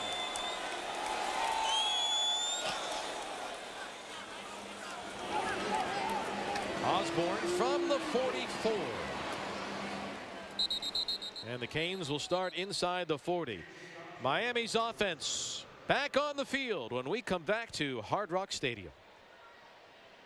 University of Miami. It is a dream. I mean, to think that when he was a little boy, we used to go to the Orange Bowl and watch the Canes play there and see the dynasty that was built back then, and now see him on the sidelines as a head coach. It's really just a dream. It's hard to believe that we're here. People who may not know, your family's story is inspirational. Your dad was a political prisoner for Fidel Castro in Cuba. Your mama, Lisa, brought you here to this country at the age of 6 with one dime in her pocket. Now, she has lived to see you be elected mayor of Miami twice, and her grandson named head coach at the university. What is the message this story sends to those that are watching, especially for the young people? That's the American dream, right? That's what America is all about. And really, that's what symbolizes Miami, where, you know, the fight for the American dream is alive and well. And that's what Miami is. That's what America is. It's that opportunity. It's that woman who came here with nothing and sees her son and grandson grow into a position of prominence in the city. I mean, it's just she couldn't be proud of herself. Well, your son was going to go work for ESPN. He was going to go work in production and sports. And then suddenly he calls you and says, Dad, I think I'm going to quit the job and go be a coach. What'd you say? Well, that was a shock. But I told him, I said, what do you know about coaching? And then years later, when I told him I'm going to run for mayor, he goes, Dad, what do you know about being mayor? So he got me back. in politics and sports, you got to have thick skins because you can't please everybody. How tough is it going to be on you when you do hear the criticism come about your son? Well, you know, I'm used to it. And I think he saw the experience of my being mayor and learn, I think, a lot from that as well. And I think he understands. He's very focused. He's very determined. He's turning this program around. We're going to get back to prominence, and he knows that he's got to keep the noise on the outside and just keep focused on what he's doing. So why is he the guy? Why is Manny the guy that can bring Miami back to where it used to be, back to a national championship contender? Well, first and foremost, he's very talented, and he's a great coach, and he's proven that over 20 years of coaching. But aside from that, it's the intangible. He is Miami. He bleeds Miami. He grew up watching these guys at the University of Miami dominate college football, and he wants to take Miami back to that. Hey, Dad, thanks for your time, and enjoy the game. Absolutely. Thank you. The Diaz family story, guys, think about that. It seemed improbable, then it became incredible, and now it is historic. What a story. You come to this country with 10 cents in your pocket. Your son grows up to be mayor, and your grandson is the head coach of the Canes. It's just an amazing story, and just so, you know, proud that you can hear Doc tell it, and Mr. Diaz just so proud of their family. You got to hats off to everything they've done for this city. Jaron Williams connects. First down to Hightower. It will be first down and goal to go. But as Doc mentioned, you know, he worked for ESPN, did Manny? And I think when he grew up here, Manny Diaz was going to be a sports journalist. He wasn't going to be the next Howard Schnellenberger or Jimmy Johnson. He was going to be the next Edwin Pope or Sonny Hirsch. That's the right. voice of the Canes.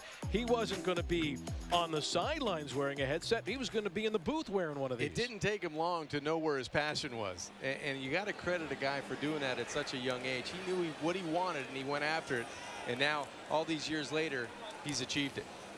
First down and goal, and Harris powers it towards the goal line, and they roll him down inside the 1.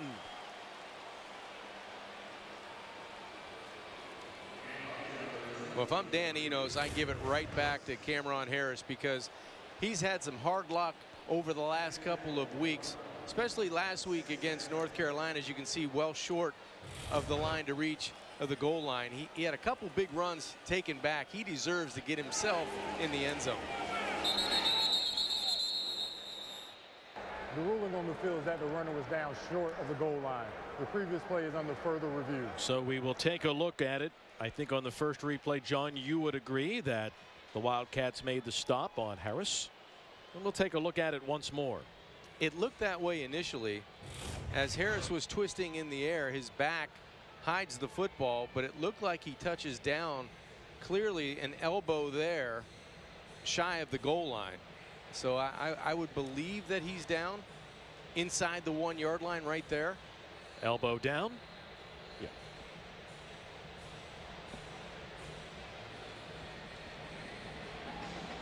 Good effort to try to twist his body to get himself airborne into the end zone, but he just falls about a half-yard shy. Veteran official Joe Ryder is the replay official. He's watching this play closely. After further review, the ruling on the field is confirmed. Second down. I think you dial number 23 up once again, get him going north and south in between the tackles, and see if that young offensive line can move people a yard into the end zone.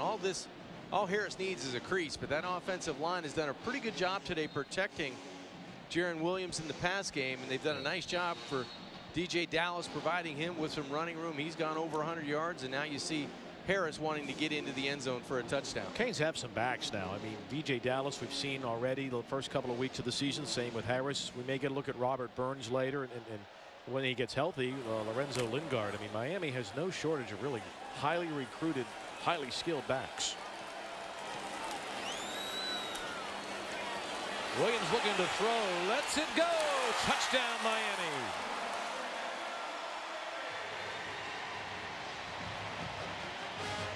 That's Larry Hodges with the touchdown reception, and another passing touchdown for Jaron Williams.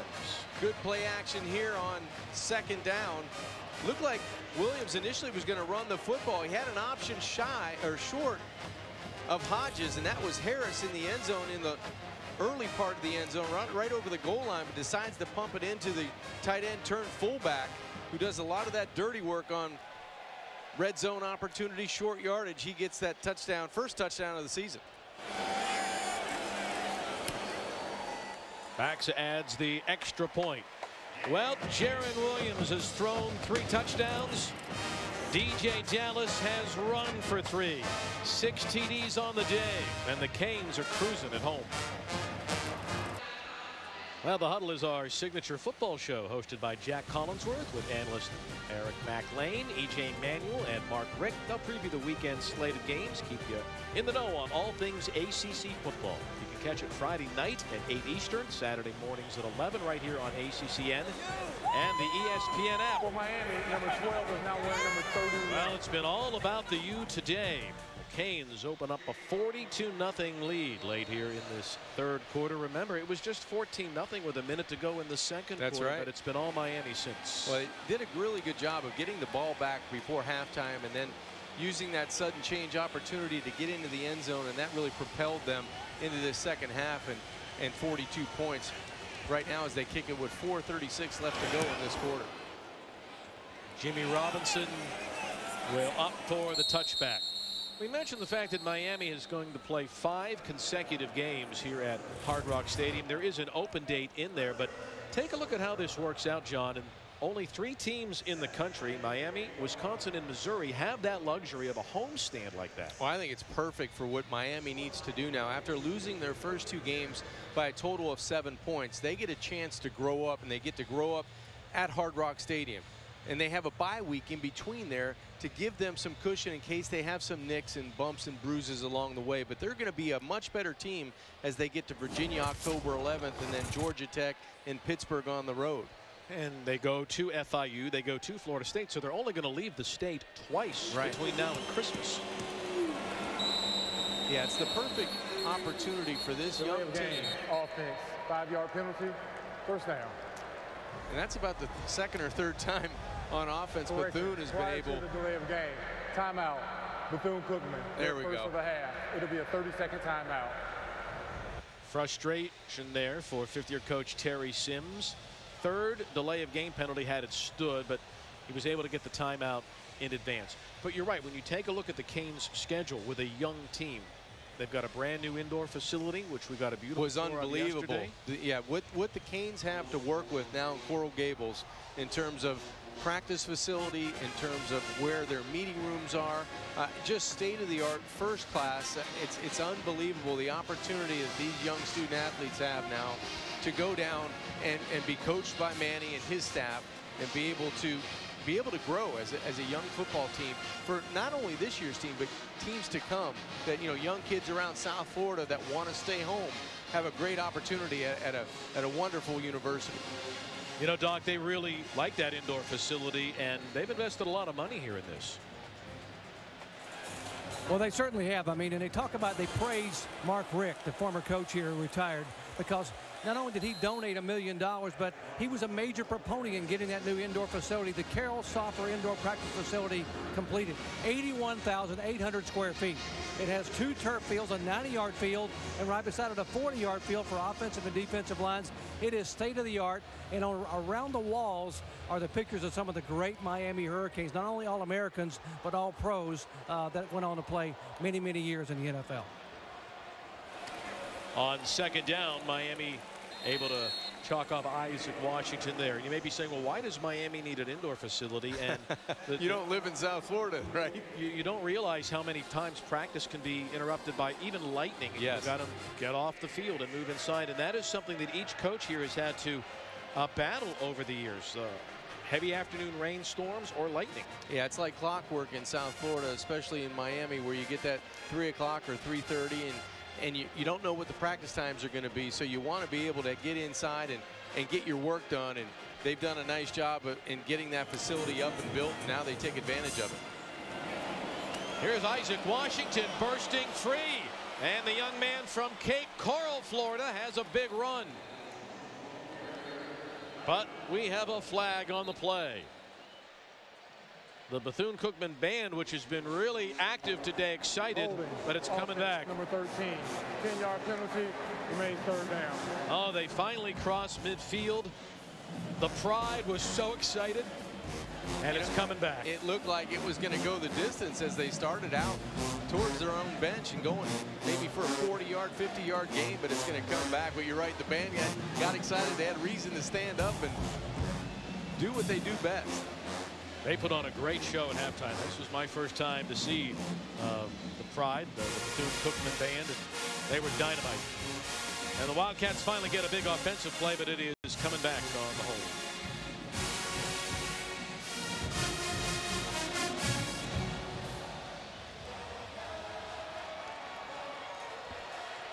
Third down.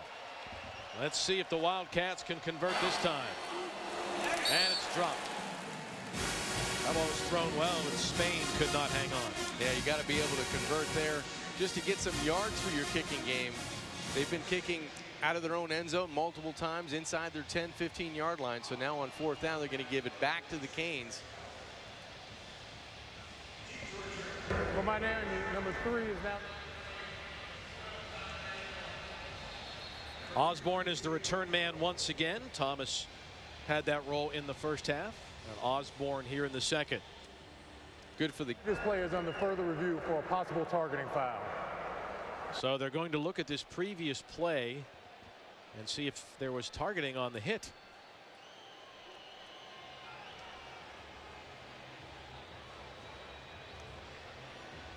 Initially, when the third down opportunity fell to the ground, I didn't notice the targeting. I was looking at the receiver.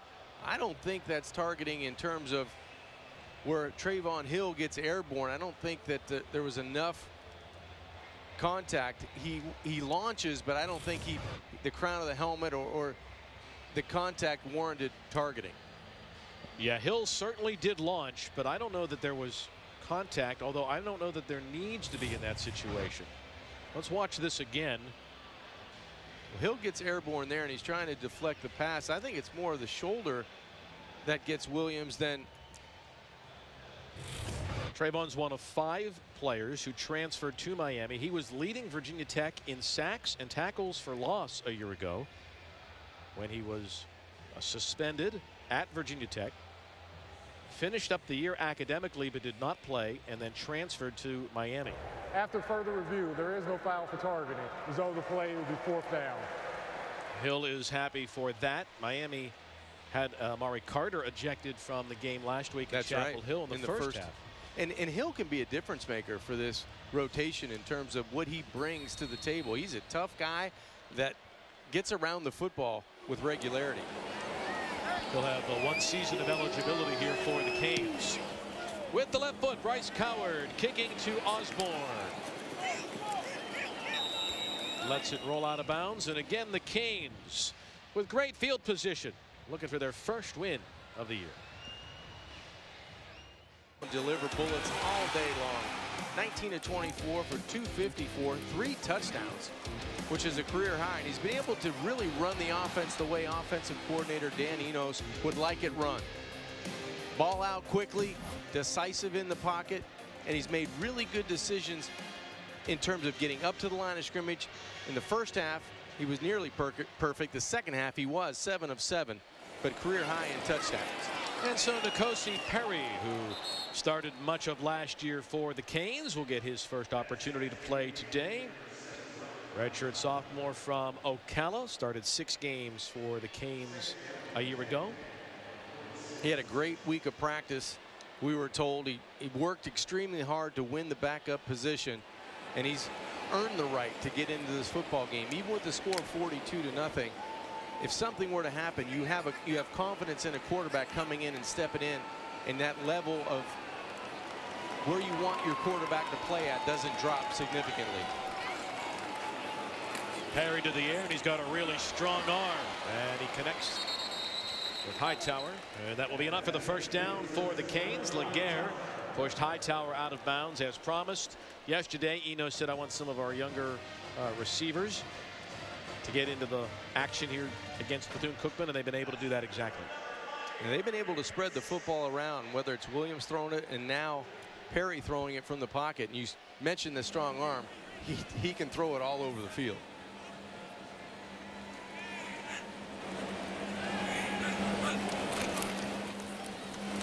Safe throw. Harley with the catch, and they get him on the ground. That's a good tackle.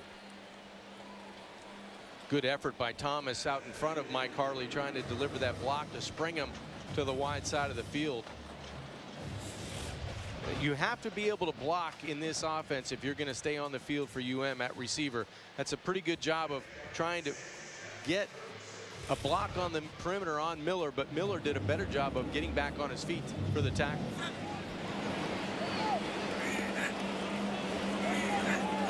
N'Kosi Perry from the 36 on the jet sweep. Wow, what the speed for Pope.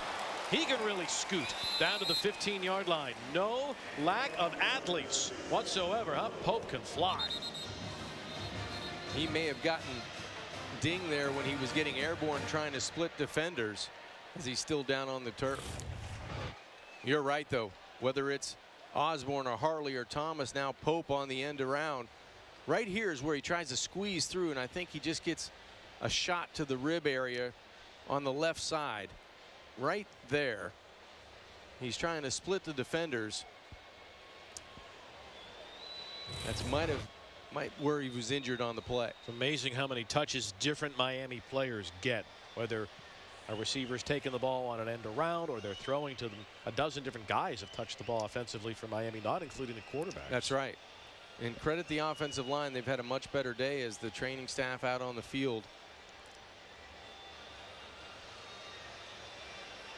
Pope 3 targets, 3 receptions for 92 yards and the 21 yards on the ground. But he's definitely in pain. It looks like the right leg, the right side, is where the training staff is assisting Pope. Well, that's encouraging that Mark's up.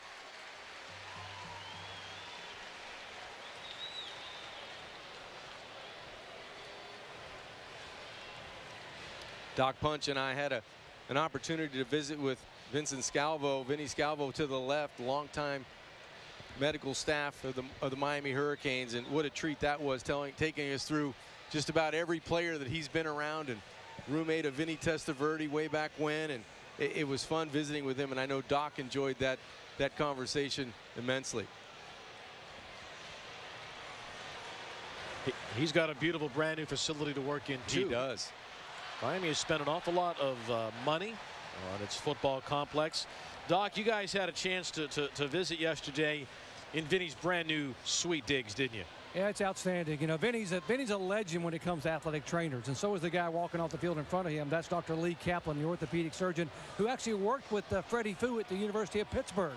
But Vinny worked with the New York Yankees. He has been in a lot of different organizations, but when he came here, he had stuck. He loved being a part of the Miami organization. In fact, he's so valuable here as they come off the field.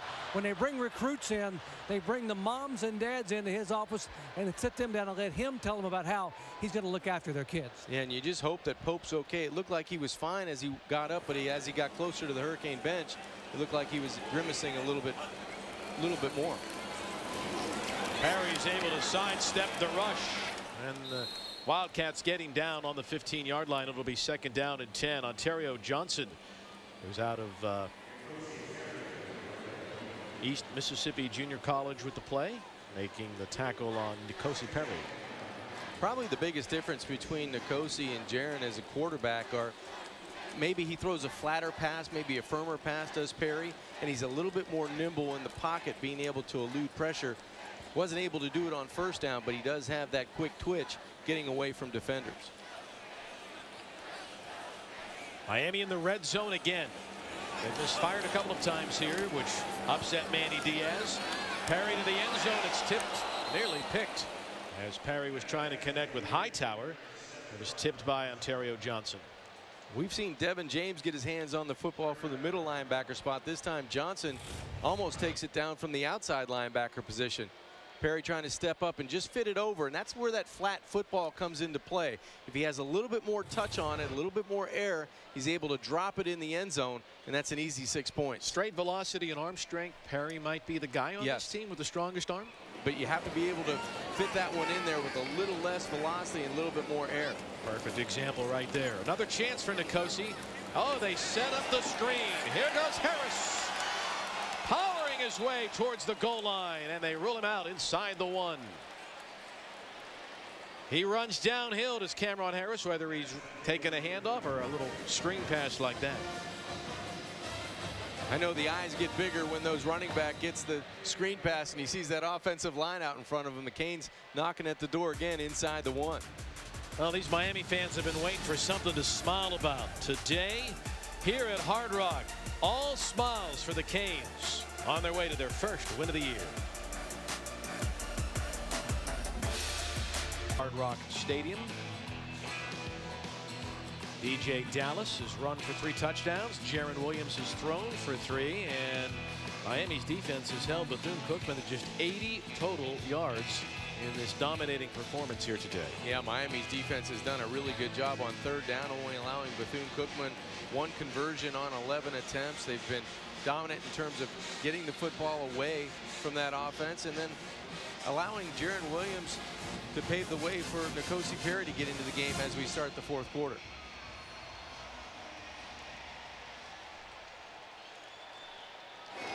First down and goal for Perry. And the toss to Harris. Cuts it back and scores. Cameron Harris. His first touchdown of the day and his 2nd of the season. And some post-play pushing and shoving.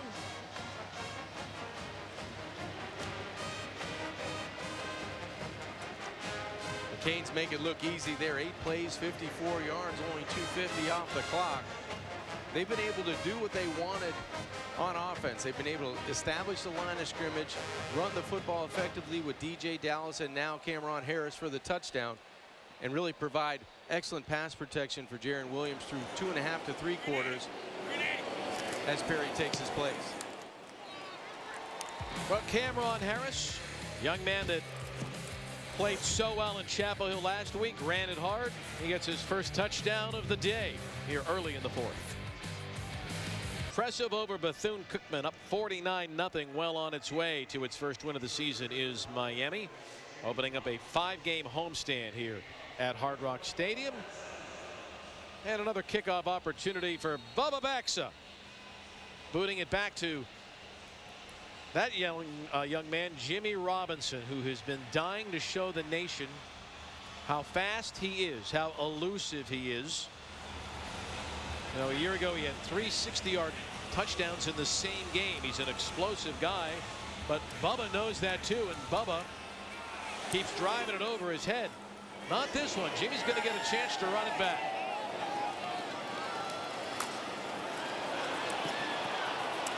And Jimmy gets this one to the 40. You can kind of tell if he gets a seam, he's going to be an explosive guy. He is gone. Once he gets in the open field, he really accelerates and does a nice job of separating himself from a would-be tackler. All right, so last year he ran a kickback, and you talk about fast. It doesn't matter what level of football you're playing. If you can go 100 yards as fast as this kid can go, watch this. This is from November of last year. Jimmy Robinson, he's wearing number 1 now. This was number 22 a year ago.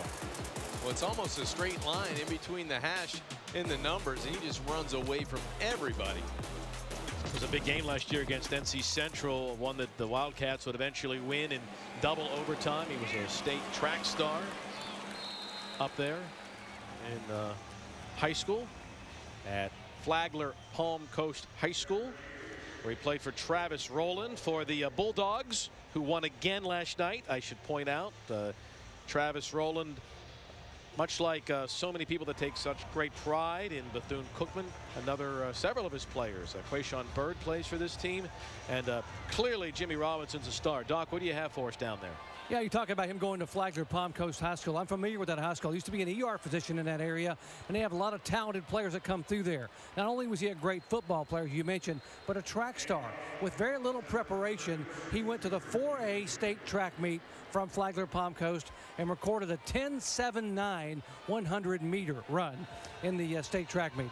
And then, of course, he left there and went to Mercer, spent 1 year at Mercer, where he was a freshman on the all-freshman team in the Southern Conference. And the word is he just didn't get along. He had a little disagreement with the coach, which is not good. So he ends up down at Bethune-Cookman. And now you see the excitement he has brought to the Wildcats. You know what else he excelled at, Doc? He blocked 6 field goals in high school. He was just so fast getting off the line. He was able to really contribute.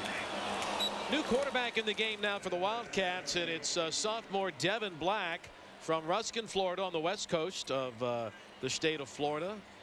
He is the future quarterback for this team and a mass communications major for the Wildcats. Get into a game in Hard Rock Stadium in front of his family and friends, get some experience. I think this is a good thing now for Bethune-Cookman, coming in with the game really out of hand at 49-0. Get some players into this football game that you're going to have to rely on for the rest of the year.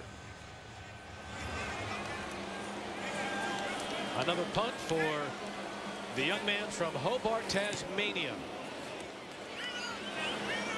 Fair catch called for, and they got in the way of the return man Osborne.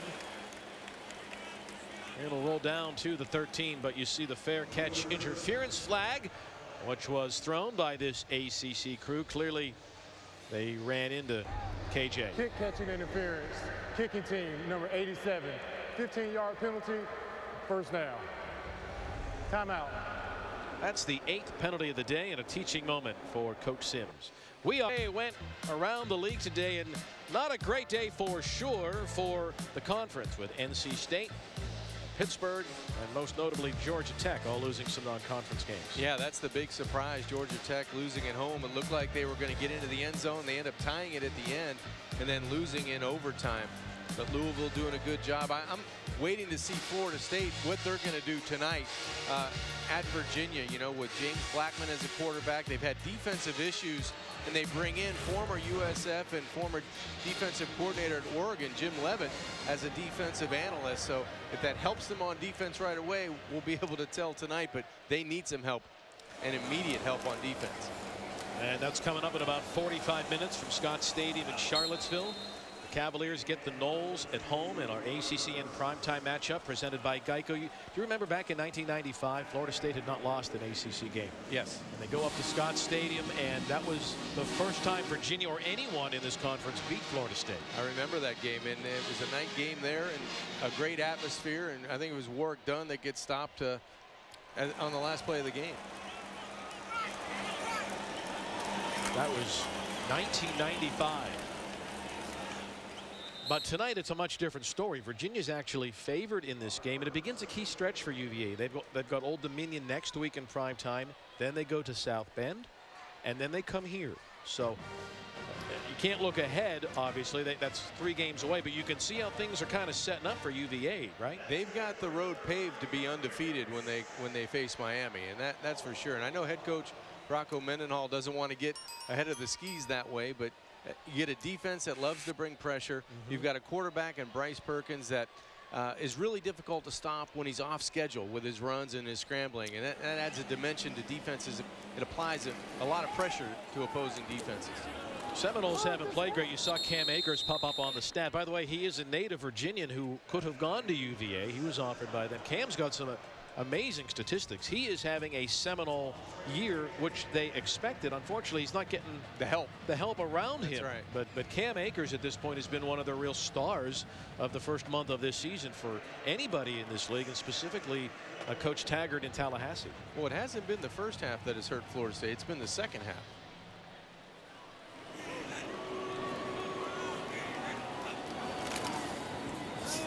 Nkosi to the air. Connecting once again with the young man from IMG Academy, Brian Hightower. You know, the other game that's really exciting tonight is the primetime game at the Dome, or is it the Carrier Dome? Clemson visits Syracuse tonight. The top-ranked Tigers, 17 wins in a row, going to the place where they lost 2 years ago. That's the last time they lost a game. And last year, Syracuse had a 10-point lead, knocked out Trevor Lawrence. He was out of the game. And backup quarterback Chase Bruce comes in, goes 94 yards, and they end up escaping with a win. Syracuse really did not play well last week at Maryland, particularly on the defensive side. Parry's pass is incomplete. After giving up so many points and so many yards at Maryland, how do they slow down Clemson? It's going to be difficult. You have to have your offense stay on the field, and that's the job of Tommy DeVito. You know, he's a guy that's come in for Eric Dungy, and Eric Dungy's been the intangible over the last couple of years. He's thrown for over 500 yards. and 3 touchdowns. He's rushed for 2 touchdowns and really put pressure on the Clemson defense. And now DeVito's got to be the guy that keeps him on the field and keeps that Clemson offense on the sidelines. Well, one thing that is exciting is the atmosphere that we will see coming up in about 40 minutes at Syracuse. I know how excited folks are up there for a primetime game. The #1 team in the country coming in. A lot of orange at the Dome tonight. You know, Clemson comes into the game with a 17-game winning streak, obviously the longest in the nation, and they'll have pressure right away. I think it'll be important for Clemson to score first and score quickly to kind of take the crowd out of the Carrier Dome. We've seen Robert Burns carrying for the Canes here. It's going to be 3rd down and about a yard to go. Burns will get this carry, and he's got the first down inside the 10, and the Canes are set up 1st down and goal to go. It's exciting. It's exciting for another team to have the opportunity to play a home nationally televised game on a Saturday night, and that's the opportunity that Syracuse gets tonight. And our colleague Sean McDonough, who won the Aaron's Award today, the highest honor any Syracuse alum can get. He was on today, and nice job that Chris Fowler stepping aside and let Sean do the game tonight in prime time at his alma mater. Yeah, congratulations to Sean, and well deserved. Miami has been unstoppable since the last 2 possessions of the 2nd quarter. N'Kosi Perry on in relief of Jaron Williams. The little end around to near the 3-yard line. That's Jeremiah Payton with the carry for Miami. The first couple of weeks of the season, Miami's hadn't had the opportunity to really go deep into its roster, particularly in the 4th quarter, because they've been in these tight games. That's one thing Manny's getting today. A lot of kids are playing. Well, they got me flustered. I was looking for 12 on my sheet. I didn't see him, but I'm glad you had him. Peyton on there on that end around. As Manny Diaz, I think he's going to be happy about the performance of what they were able to accomplish, but he knows there's a lot of work to do.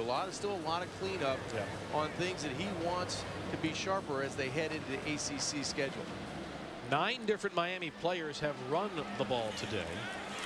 12 have caught the ball. And Manny wants a timeout. He was scampering down the sideline, and he calls timeout. Timeout, Miami.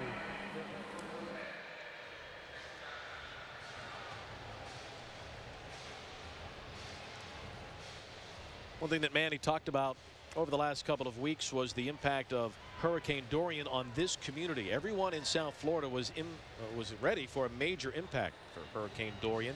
And we encourage you to help people affected by Hurricane Dorian, and your donation will support Red Cross preparation, response, and recovery efforts in the U.S. and the Bahamas. Please take a look at that on your screen. Visit www.redcross.org/ESPN or call 1-800-RED-CROSS to donate now. The Bahamas just a couple hundred miles east of here, and everyone in this community was bracing for a direct hit. Unfortunately, it hit the Bahamas. Yes, absolutely, and your heart goes out to everyone in the Bahamas. There was a lot of devastation with wind and rain, and anything you can do. And locally in South Florida, you've seen people with canned goods and perishable goods and going to fire stations and wherever that you can donate. And I know the Miami Dolphins have done a really good job in the community of trying to get things over to the Bahamas to aid and assist those in need. 2nd down and goal for the Canes, looking to add to a 49-point advantage here. N'Kosi Perry to the air and an easy touchdown pass to Hodges.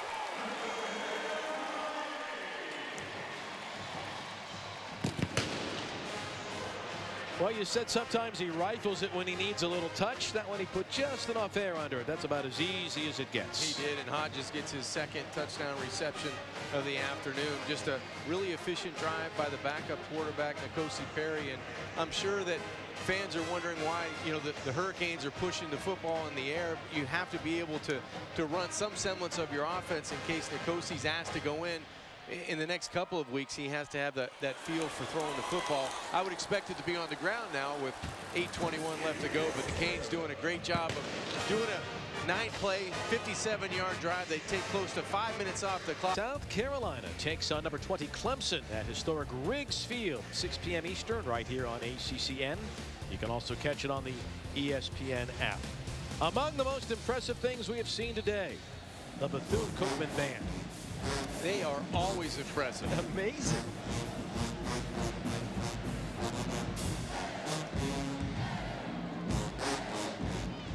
What do you rank the best bands you've ever seen, you've ever heard? I'm Number put the one. Bethune-Cookman. That's right. Those kids in the group, they brought it today. All right, here is Jimmy Robinson. And he gets stopped inside the 15-yard line. Let's go down to the sidelines to Dr. Punch. You know, when Mark Richt retired last year and Manny was made the head coach 10 hours later, one of the first things Manny did was he said he wanted to make sure everyone in the building knew that we have to all own that 7-6 record, including me. He said if you wear a U on the side of your helmet or over the heart of your coaching shirt, you are responsible.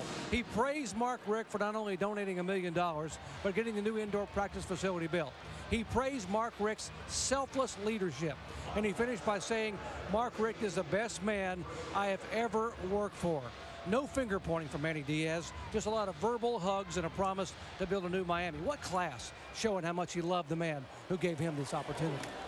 Well, I know Manny's excited here, and I know Coach Richt watching back in the studio is also really happy finally that Manny's going to get a big win here today. Well, there's no one pulling harder for Manny Diaz than Mark, and I'm sure that, you know, he set a foundation and how he wants to coach this team, and I'm sure he's pulled a lot of things off of Coach Richt in the way he handled players, the way he handled situations, and added that to an arsenal of what he can do as a head coach. So I think there's a lot to learn from guys like that when you follow people that have been so good at what they've done for so long as Mark has.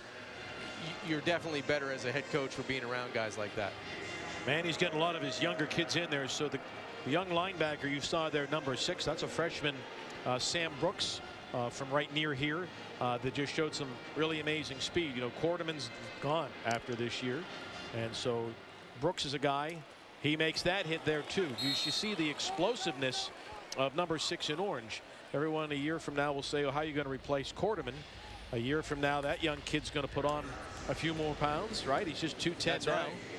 What's amazing how McLeod, Pickney, and Quarterman have played together, that threesome in terms of being able to hold down the Miami defense in the middle, and maybe a little less with McLeod this year so far because Miami's played a lot with 2 linebackers and an extra defensive back. But all 3 of those guys, you have to give them credit. They really carried on a huge tradition of defense and linebackers at linebacker U here in Miami. Another punt for Bethune-Cookman, which has not crossed the 50-yard line offensively today and has just 77 yards of offense for the entire day. The busiest guy, that gentleman, Bryce Coward, the VCU punter. Miami's going to get its first win, and for Manny Diaz and the Canes fans and their band as well, they needed a win, didn't they? It's going to feel good. You know, a win is a win, and I don't care how you get it, and you need one. When you're 0-2 and you lose two football games by a total of 7 points, you have to be able to get in the win column, and Miami did that today. N'Kosi Perry in relief of Williams, hands it off on first down, and that is Jimmy Murphy. Everyone on the Canes offense is going to get a touch, it appears, here today, and that's Jimmy's first carry of the day. His jersey looks like he's been out there all game, though, doesn't it? A lot of special teams work, possibly, right? Evidently.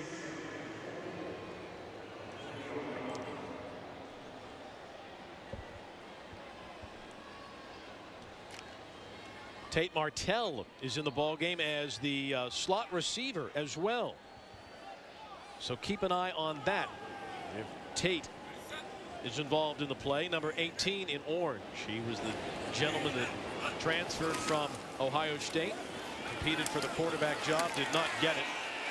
That's Murphy again on the carry. But what was interesting, Dan Enos was filling us in yesterday when they told Tate Martell that, well, we're going to go with Jaron as the starting quarterback. His first reaction was, I want to get on the field. Where else can I play? That's what he told Manny. And it was Martell's impressive. now a receiver. It was impressive because he just wants to play and contribute, and that place is going to be at the slot receiver position.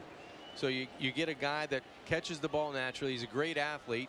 Didn't win the quarterback position that he thought he would, but now he wants to contribute and just be part of this football team.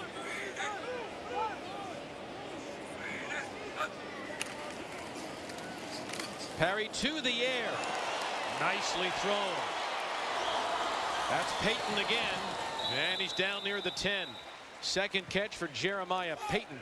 A flick of the wrist and a dart thrown by N'Kosi Perry. There is a wealth of talent at wide receiver for the University of Miami. I mean, that ball's off the frame. He has a huge catch radius, concentration going over the middle, and then speed to get to the outside.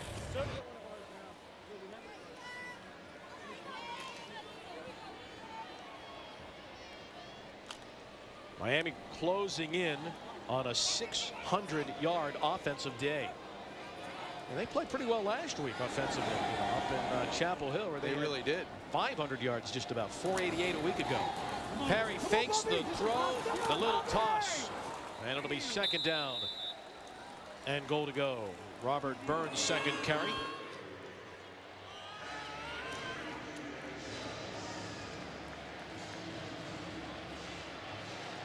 Manny's got his second group on the offensive line in there as well. That Cleveland Reed is a true freshman in there. That offensive line probably needed a lot of work anyway, the first group, but Manny has cleared his bench. Right. He's going as deep as he can here in the second half. Well, they had some changes after week 1 and 10 sacks going up against the University of Florida, and they kicked Scaife out to right tackle. Clark went into the right guard position, and you get guys now that are getting valuable experience that are in there. This is Murphy, and he's ruled down near the 4-yard line. And it'll be third down and goal. And you've got every Cane on the sidelines just pulling for Murphy to get into the end zone. Everybody in a orange uniform seems to be down north or east of the 40-yard line going towards the east end zone. I think Manny found out, he told us yesterday, that this team had backbone at North Carolina, down 17-3, coming back and taking the lead. And you can see the size of Murphy. He's not the size of DJ Dallas, but he has a huge cheerleader on the sidelines wanting him to get into the end zone. And DJ scored 3 touchdowns himself. Now he wants to see his teammate get one.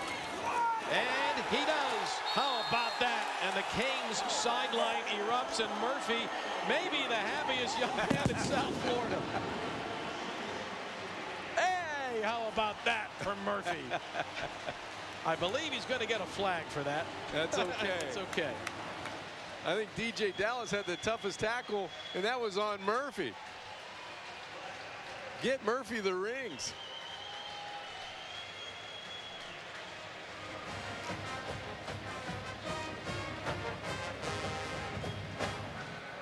Jimmy Murphy, ladies and gentlemen, is about to wear the touchdown rings. That's what he's looking for. Where are they? There we go.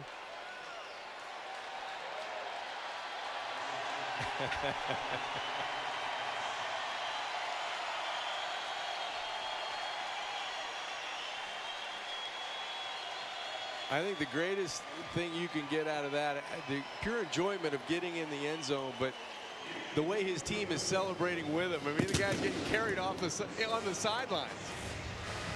Great effort to bounce this outside. Good vision, keeps his balance, and once he gets in the end zone, I don't know if we have this long enough, but DJ Dallas knocks him down about the 15-yard line right here.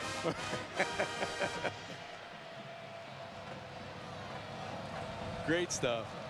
That's what football is all about. If you can't get excited about playing the sport, you shouldn't put on the pads. Senior walk-on from Avon, Connecticut, Jimmy Murphy. And now his teammates are telling him, as N'Kosi gets up to him, look to the video board. And the big hug, and then he's probably going to ask, are they going to make me run extra laps on Monday? Yeah, that's a mental error for the flip I think he did around the 25-yard line. He may sleep in the rings, I'm guessing, but he may have to take the rings home.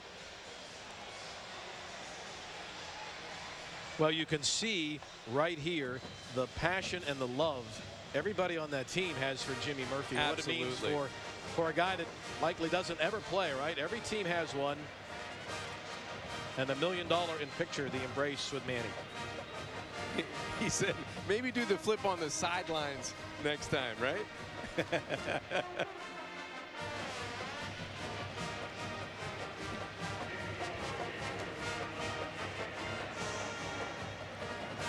Well, I don't know that Jimmy Murphy is going to be the ACC football offensive back of the week, but I think he gets the award for the best post-touchdown flip. Absolutely. That was big time. The funny thing is, I don't know how tall what Jimmy Murphy's listed at, but everybody seems to be about 1.5 feet taller than Jimmy. They list him at 5'7". Yeah.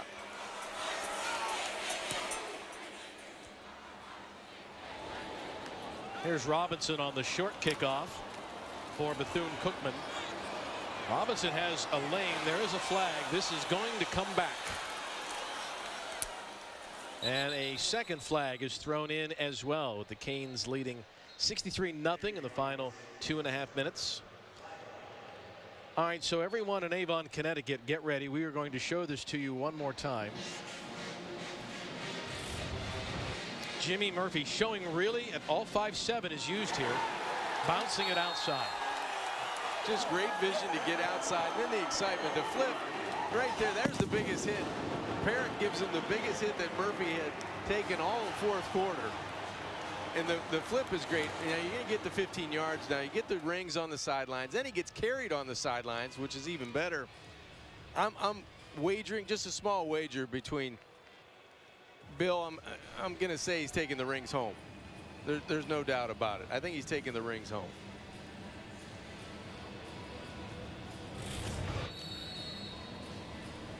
Well, if nothing else, take it out to South Beach tonight, right? Well, at least you could prove that you got it in the end zone, right? Just a special teams guy for the most part. And he gets his first career touchdown tonight. Yeah, that's great stuff. He's so happy. And you know, the great joy about team sports is seeing every person on your team come out and actually give you a hug and celebrate with you and to say way to go, because I'm sure that Jimmy works as hard as anybody from Monday to Friday and maybe never gets those opportunities, and he gets it tonight. He we're doing some research, obviously, on a guy that's probably 110 on the 85 roster, right? Because he's a walk-on. Right. He's been named the Scout Team Player of the Week more than any other player on the Miami team over the last 2 years. A walk-on. He at the end of last year's game against Savannah State, Coach Rick said he covered kicks better than anybody we had. Only goes full speed. He's only 5'7". And he was named the Defensive Scout Team Player of the Week nearly every week. You can tell every person respects what he gives on every day at practice because he makes this team better. Final minute and a half of play. The question now is, can Bethune cross the 50? This team has not crossed the 50-yard line yet today. But Jimmy's going to be able to tell his kids about how he pulled away and scored on a 70-yard touchdown run. He'll have video evidence for sure. That was a nice play. That's ruled an incomplete pass, and that stops the clock with a 1:01 to play. Well, Miami did what they needed to do today. They came out, they started fast, they got the offensive line going, they got Jared Williams going, throwing 3 touchdowns. DJ was really good. DJ Dallas from the running aspect, another 100-yard day for him. Well, this is what Miami wanted to do. They wanted to dominate. Coach was talking about we need to get our identity, and they've done a whole bunch of good things here today. On 2nd and 10, and for the first time, the Wildcats cross the 50. That's Aaron Thompson.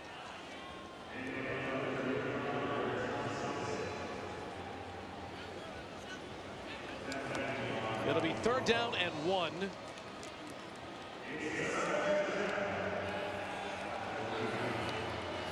Kyle Smith is the 3rd Wildcats quarterback of the day.